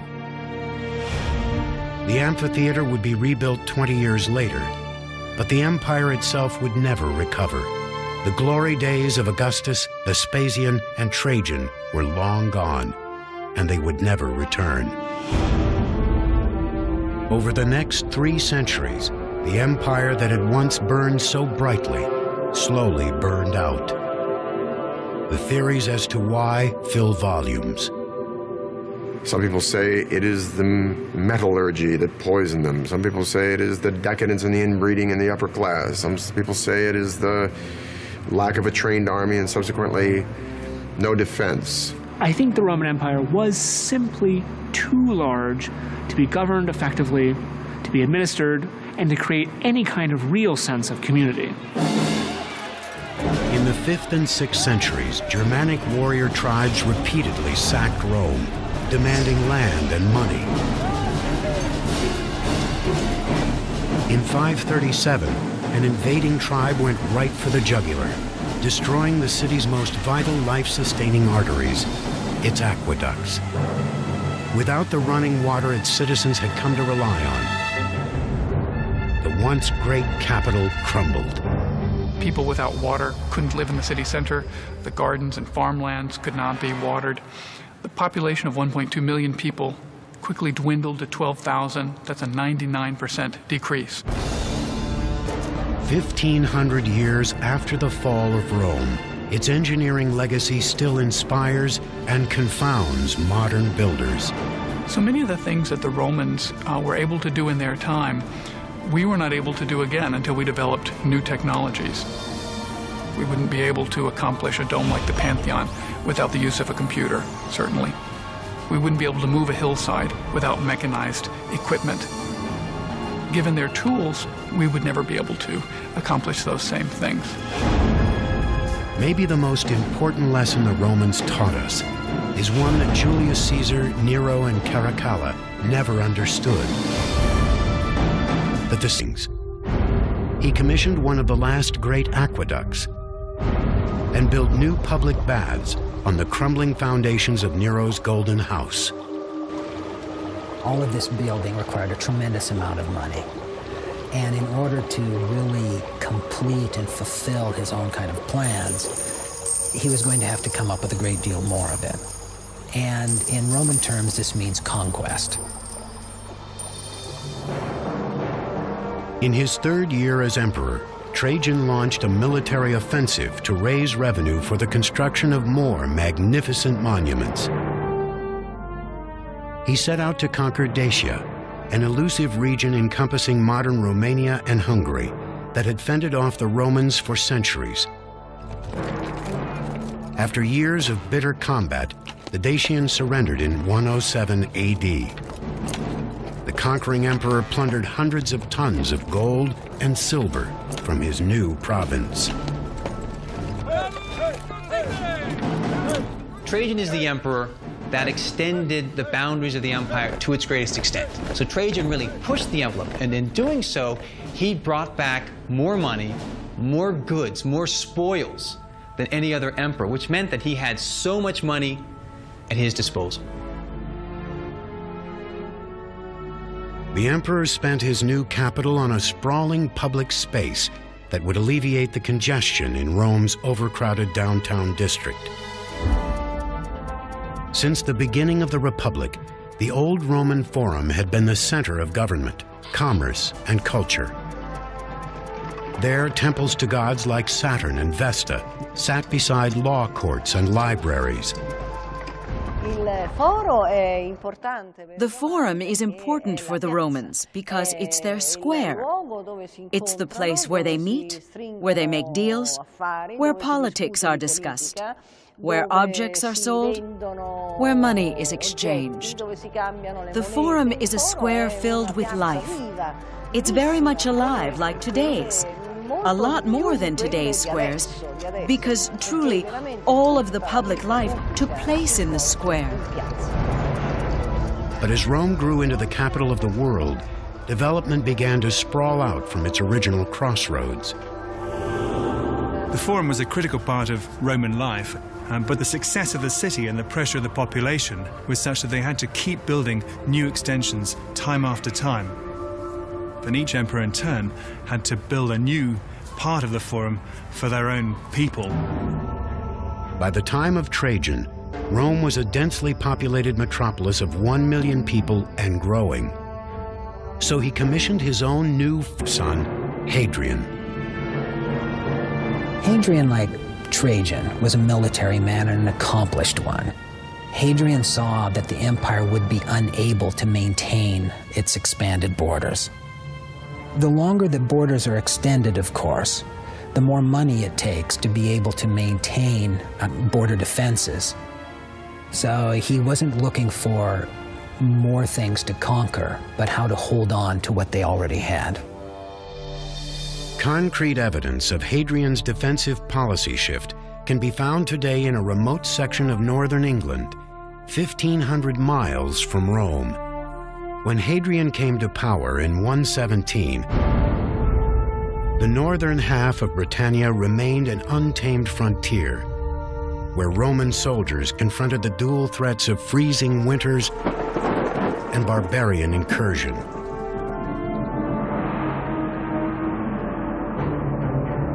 So in 122 AD, Hadrian paid a personal visit to the front lines. The emperor quickly concluded that the only way to tame Britannia was to tame his own soldiers first. The Romans always believed you have this group of men who are serving the Roman state, make them work. If you're not disciplined, the thought is these Roman soldiers are just going to start frittering away their time and gambling and not doing the right thing. Hadrian put his legions to work on the most ambitious fortification ever conceived by a Roman. A towering 73-mile defensive wall across the entire country. Today, the pilfering of time has reduced Hadrian's wall to its foundations. But it once towered 15 feet high, with parapets rising an additional 6 feet above that. A 9-foot ditch was dug at its base, forcing potential invaders to make a 30-foot climb before coming face to face with the Roman legions on the other side. And if invaders did miraculously make it over the wall and past the Roman guards, they had one last obstacle to slow their advance: the Vallum, a 120-foot wide ditch that ran behind the wall from coast to coast. Hadrian's wall was as much a psychological barrier as a physical one. Its monstrous, unending facade served as an unnerving reminder of Rome's indisputable dominance. In some ways, you might be able to compare Hadrian's Wall to the Berlin Wall. That is a wall that's intended both. A 30-foot wide hole in the center of the ceiling. The oculus eliminates the stress of heavy concrete at the dome's weakest point, and it lights up the interior like the sun does the earth.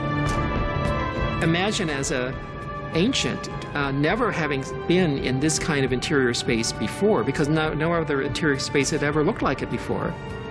Feeling the religious aspect of the interior itself, a building which was dedicated to all the gods. The Pantheon's engineers strove for perfection and almost achieved it.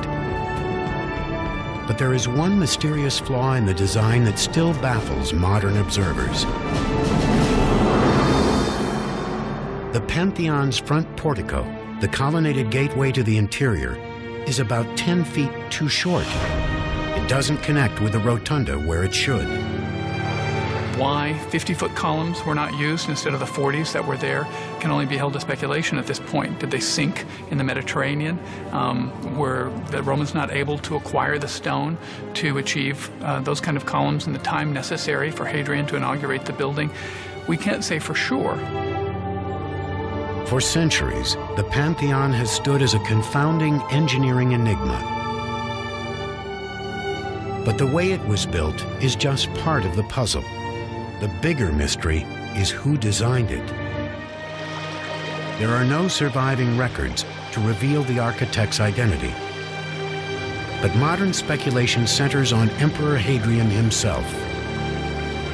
He was a very versatile individual and painted and wrote poetry and loved architecture. So many of Hadrian's other buildings were domes. So it seems to me that Hadrian may have had a hand in the design. Another potential candidate is Apollodorus of Damascus, the genius behind the forum built by Hadrian's predecessor, Trajan. Apollodorus was skeptical of Hadrian's architectural skills and bold enough to declare it publicly. Apollodorus at one point sneers at Hadrian and says, "Go off and design your pumpkin domes."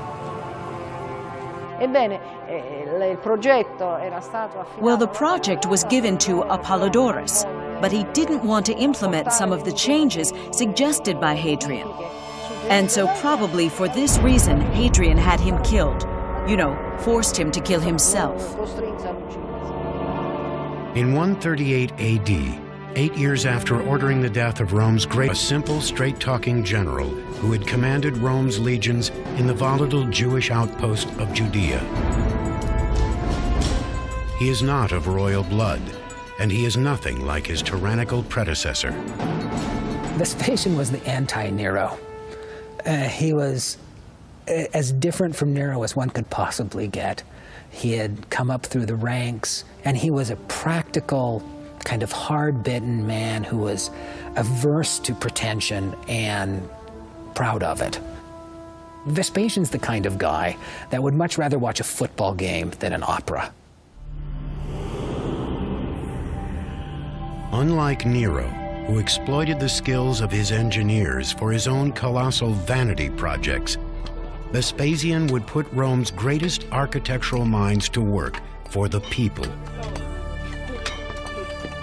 He would start by draining the massive lake that Nero had built on his palace grounds. On that site would rise Rome's most famous engineering marvel, a place where all the chaos that had consumed the city could be channeled.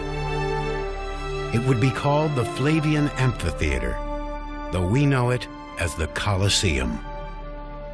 So the statement that Vespasian made was, I am taking a space which is only for the private use of a bad emperor, and now I'm transforming that area into a public space which will be then used for the enjoyment of all the people of Rome. So that was a very bold piece of propaganda.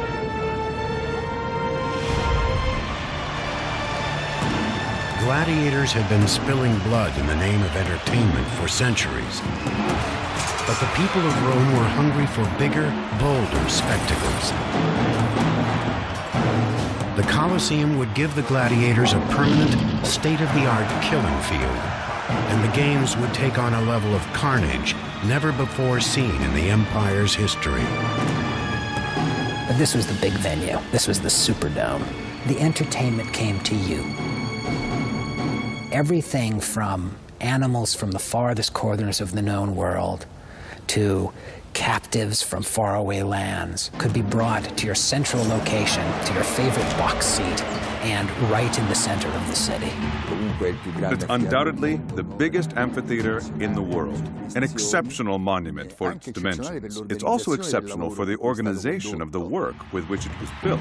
Construction on the Colosseum began in 72 AD.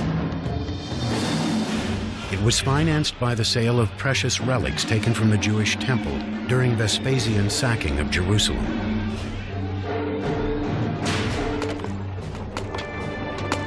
"12,000 Jewish captives were brought back from that. Every Roman mile the legions built a guard post into the wall called a mile castle, which housed up to 60 troops at a time.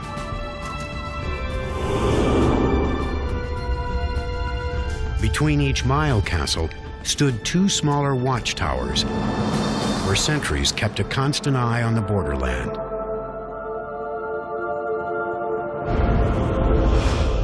And along the length of the wall, 17 enormous superforts were built that could house 1,000 Roman soldiers. What this in effect did was kind of create a military zone that allowed the Romans to maintain enough military strength right along the wall to go out in force, patrol along the front, conduct maintenance, and still maintain the kind of military presence that was effective as well as impressive. Each superfort covered 3 to 5 acres and included an assembly hall, a temple, barracks, hospital, and bathhouse, everything needed to sustain an army. Around these forts, towns sprung up to satisfy the army's constant demand for food and supplies. These Roman troops wanted Roman shoes, they wanted Roman needles, they wanted all the things that they could have elsewhere in the Roman world. So trade tends to follow them. Bars tend to follow them, women tend to follow them, and end up changing fundamentally the areas in which they are settled. In just 5 years, Hadrian's vast barrier across Britain was complete. The emperor had secured Rome's northwest border, improved discipline within his ranks, and created an unmistakable testament to the vast reach of Roman power. In 126 AD, Hadrian returned to Rome. There he would commission one of Rome's most celebrated engineering marvels and eliminate its most celebrated engineer.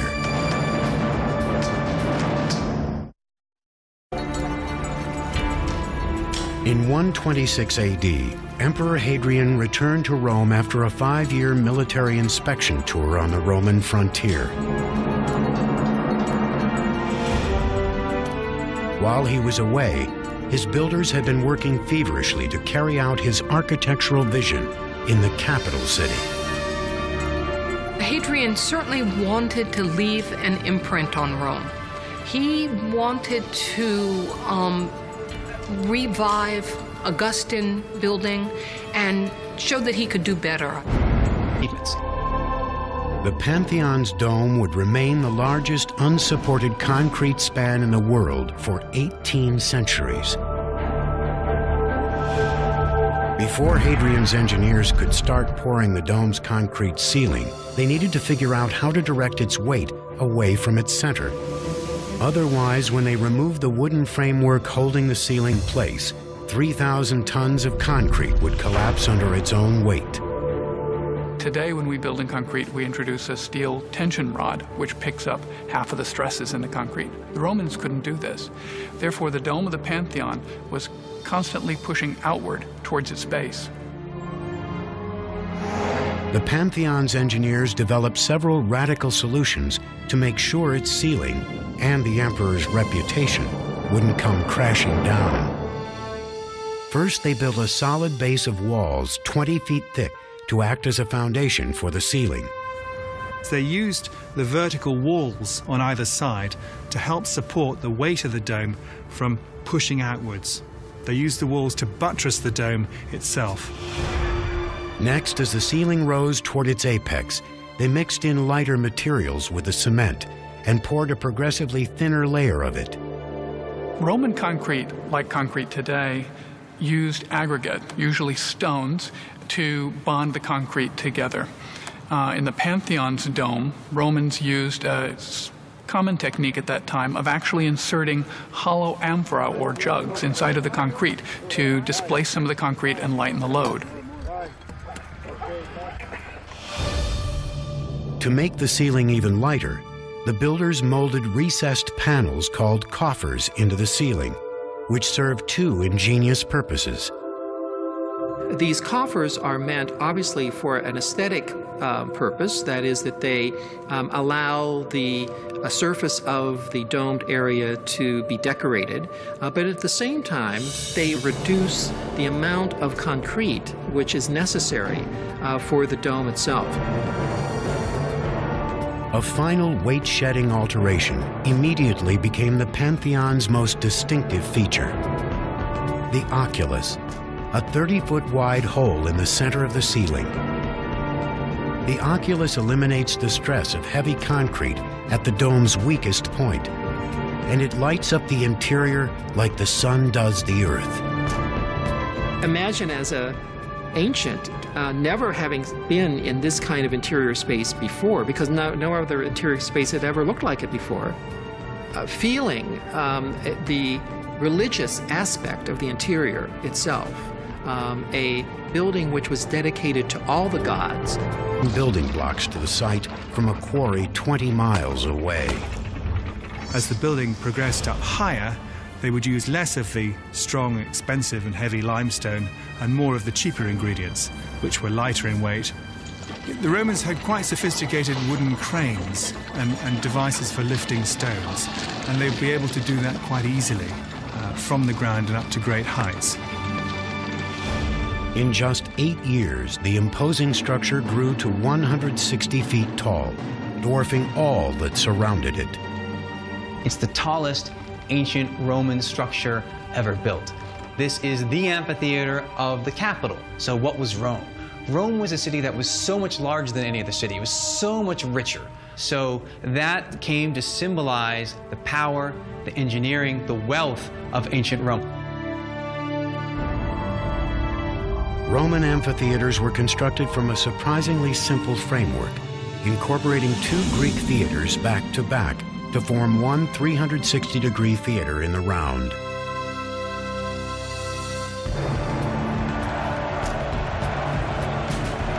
The Colosseum set a new standard for Roman amphitheater design. It contained an intricate network of corridors and staircases that could shuffle 70,000 Romans in and out in record time. As with stadiums today, everyone who entered the Colosseum had a ticket corresponding to the number above one of the entry gates. The complex was designed not only to control the crowds, but to keep them comfortable. It had 110 drinking fountains and 2 restrooms, large enough to accommodate a packed house. The Colosseum even had a retractable roof. On hot days, an awning called a velarium was unfurled above the upper deck to shade spectators from the sun. It was operated by sailors from the Roman Navy, who were stationed around the top of the Colosseum's arcade. They could move it according to the sun and according to the wind. And subsequently, Colosseum was amazingly air-conditioned, shaded, and they would stand on top of the arcade and work these poles, the holes of which we can see on the external side, that would hold this immense canvas that would cover the place. By 80 AD, the Colosseum was complete. But Vespasian didn't live to see the grand opening of his greatest monument. He had died of natural causes the previous year, so his son and successor, Titus, led the inaugural celebration. The work is actually truly exceptional. The bridge would need to be 4 football fields long and sustain the weight of 40,000 soldiers.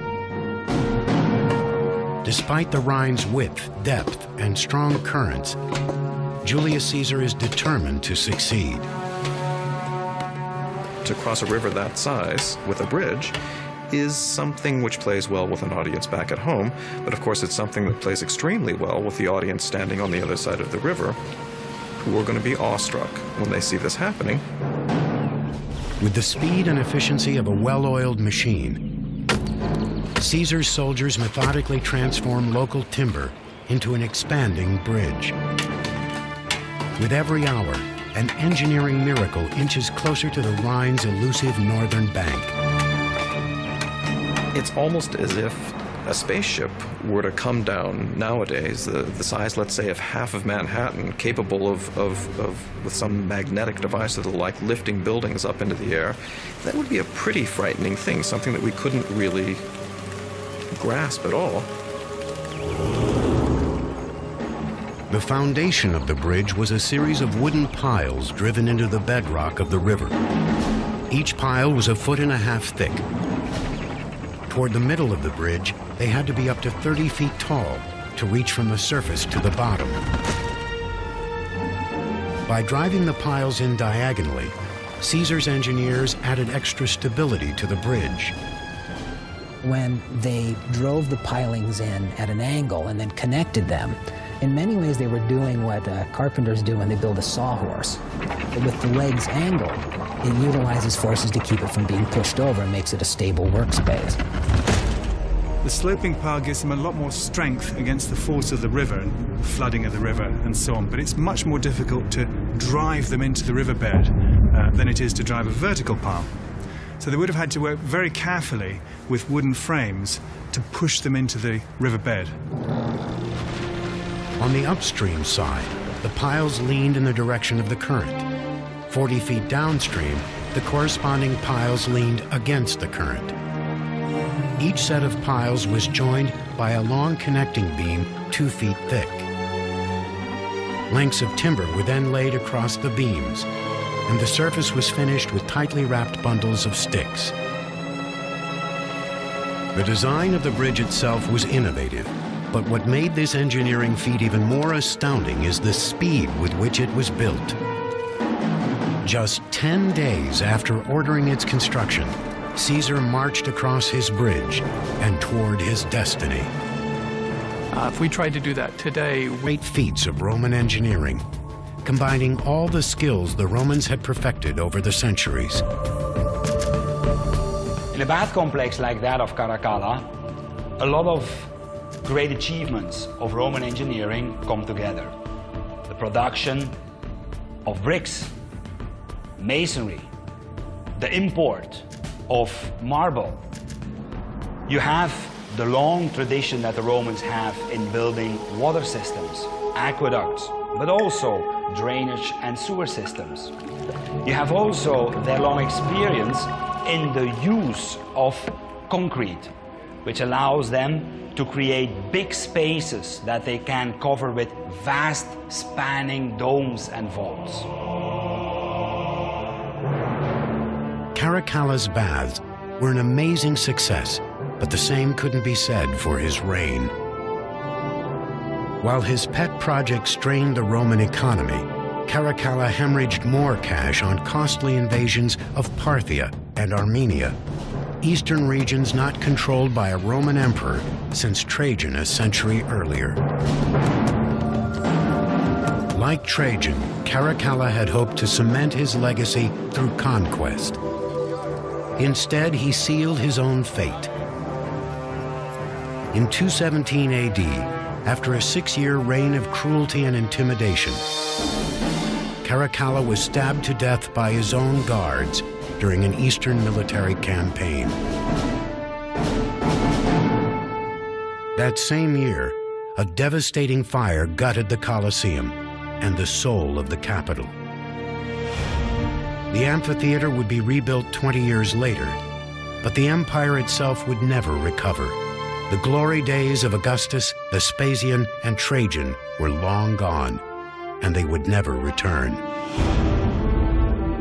Over the next 3 centuries, the empire that had once burned so brightly slowly burned out. The theories as to why fill volumes.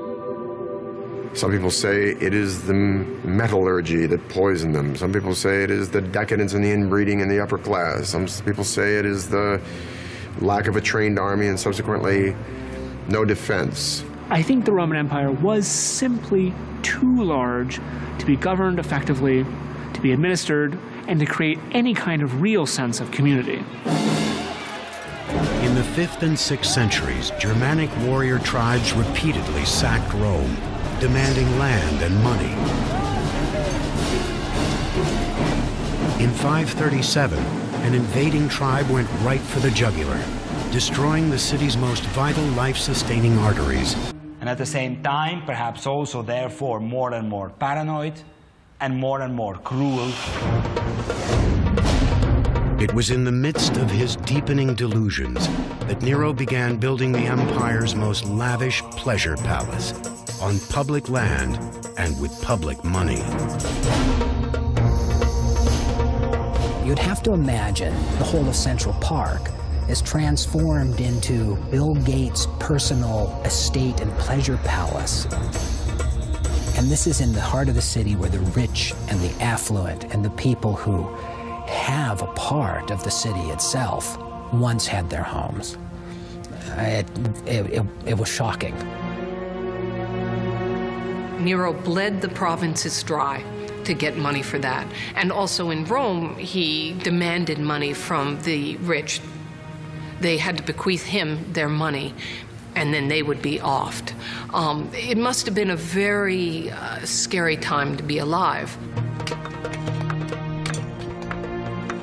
Nero's golden house was built on the pain and sweat of forced labor. In ancient Rome, slavery was a common and acceptable practice. 1 in every 3 people living in the city was a slave. Rome's achievements would be unthinkable without slave labor. This slave labor was part of what generated the profits necessary to maintain and to expand an empire. There's no question that slave labor was also very significant for the building of these grand projects that really define the essence of imperial Rome. Nero's new palace would reflect his godlike perception of himself. It was designed to evoke a sprawling seaside villa in the heart of the city. Vineyards, gardens, and pastures for wild animals would cover what had once been Rome's downtown crossroads. The center of the complex would be a man-made lake and a pavilion with covered walkways a mile long. A vast 150-room wing of that pavilion still survives today, buried beneath modern Rome. Its cavernous interior demonstrates Roman mastery of another engineering innovation: the vaulted ceiling. A vault is nothing more or less than an arch which has been extended along an axis. Once you've built that framing one time and built one arch, move the framing, build another, move the framing, build another, you have a long vault. Very efficient way to build for the Romans.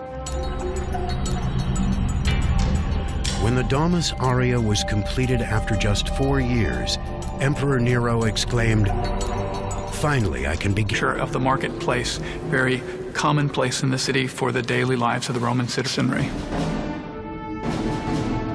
Trajan's engineering feats at home and conquests abroad made him one of the most popular emperors in Roman history.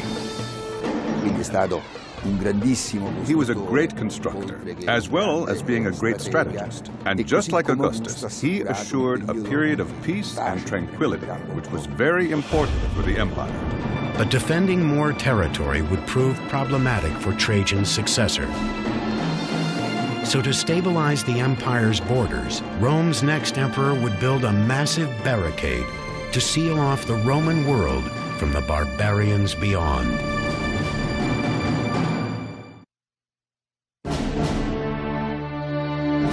By the time he died in 117 AD, Emperor Trajan had propelled the Roman Empire to the height of its size and wealth.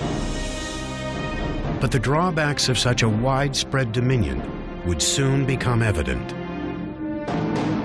Trajan had no biological sons, so upon his death, control of the empire passed to his adoptive son, Hadrian. Hadrian, like Trajan, was a military man and an accomplished one. Hadrian saw that the empire would be unable to maintain its expanded borders. The longer the borders are extended, of course, the more money it takes to be able to maintain border defenses. So he wasn't looking for more things to conquer, but how to hold on to what they already had. Concrete evidence of Hadrian's defensive policy shift can be found today in a remote section of northern England, 1,500 miles from Rome. When Hadrian came to power in 117, the northern half of Britannia remained an untamed frontier, where Roman soldiers confronted the dual threats of freezing winters and barbarian incursion.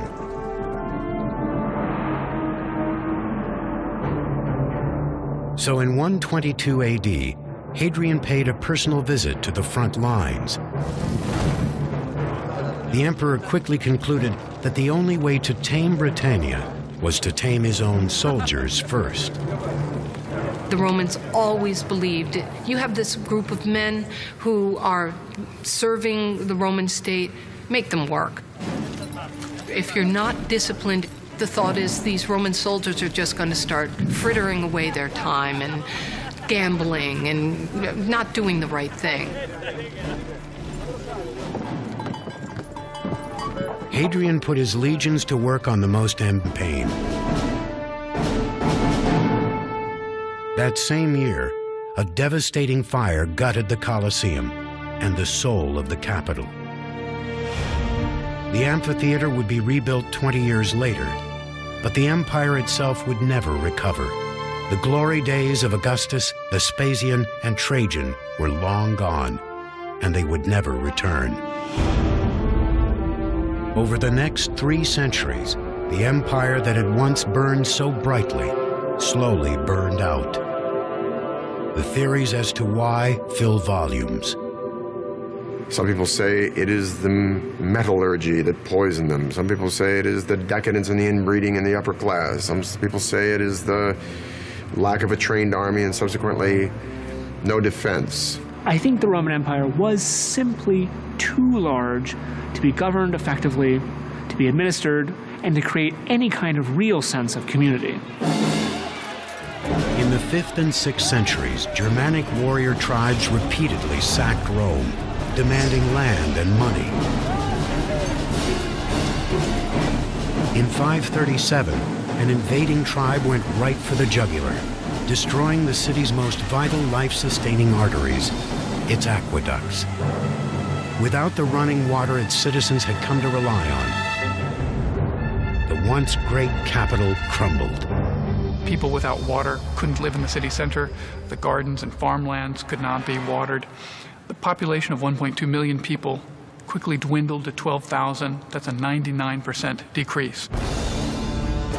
1,500 years after the fall of Rome, its engineering legacy still inspires and confounds modern builders.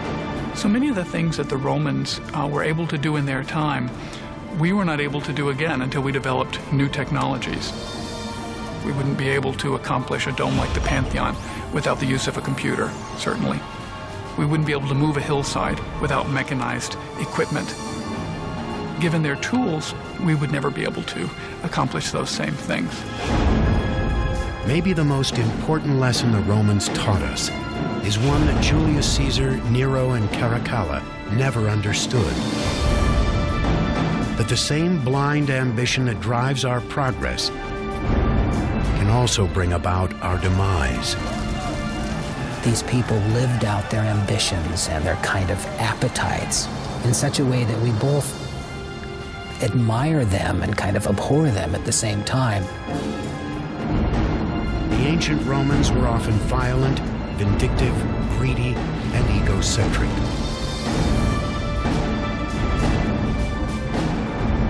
But the Romans saved building materials while still adding strength by perfecting an ancient engineering concept, the arch. The arch revolutionized architecture in the ancient world by permitting far greater spans than had been allowable before.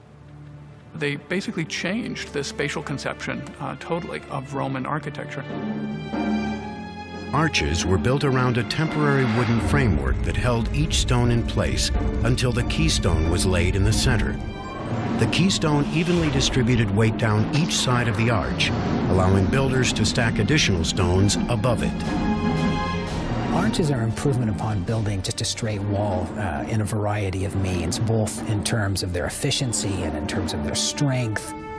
The arch, of course, takes much less material to build, Arches are very strong at supporting things like roofs and aqueducts and whatever you want to put on top of them. A 6-mile column of arches carried the Aqua Claudia across the valleys on its way to Rome. The aqueducts would have had a covered roof, but of course if you could take the roof off, you could see the water like an open river coming down towards the city. After reaching the city, each aqueduct emptied into 3 holding tanks.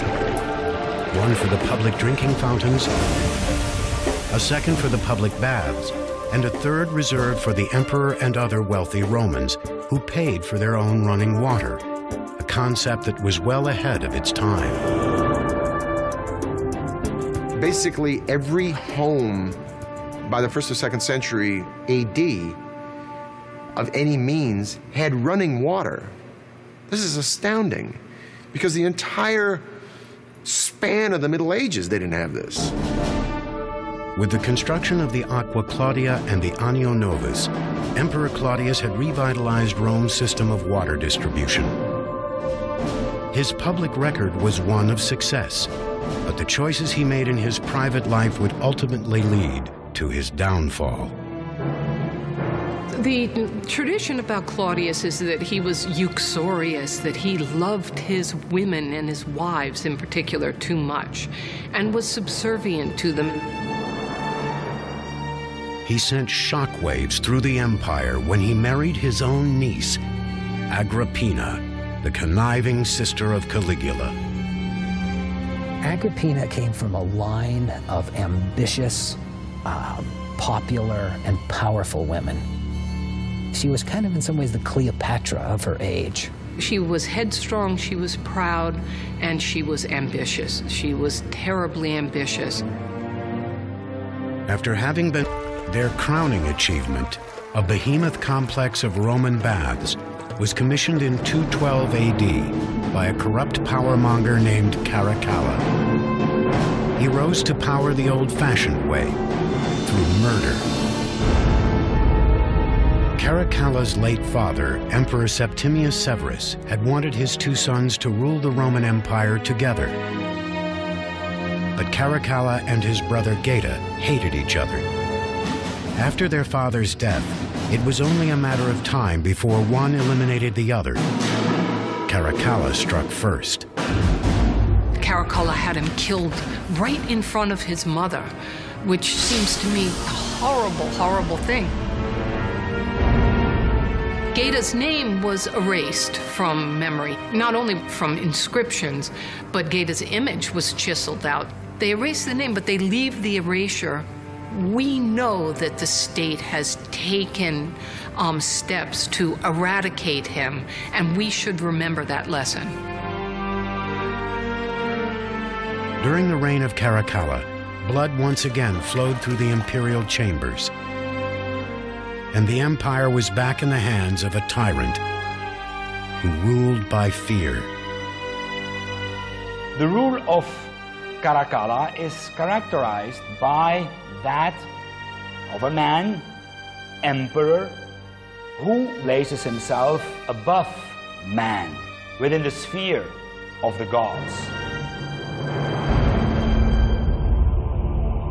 Caracalla wanted to leave a legacy that would secure his fame for the ages, as the Colosseum had for Vespasian, the Forum for Trajan, and the Pantheon for Hadrian. He had to prove himself as worthy of the imperial power. He had to show that he was even better than his father. The new emperor would attempt to cleanse his past sins by building a bath complex. For centuries, baths had been an integral part of daily life in Rome. They centered around an arrangement of hot and cold pools. But the baths were more than just a place to bathe. They were country clubs open to people of every class.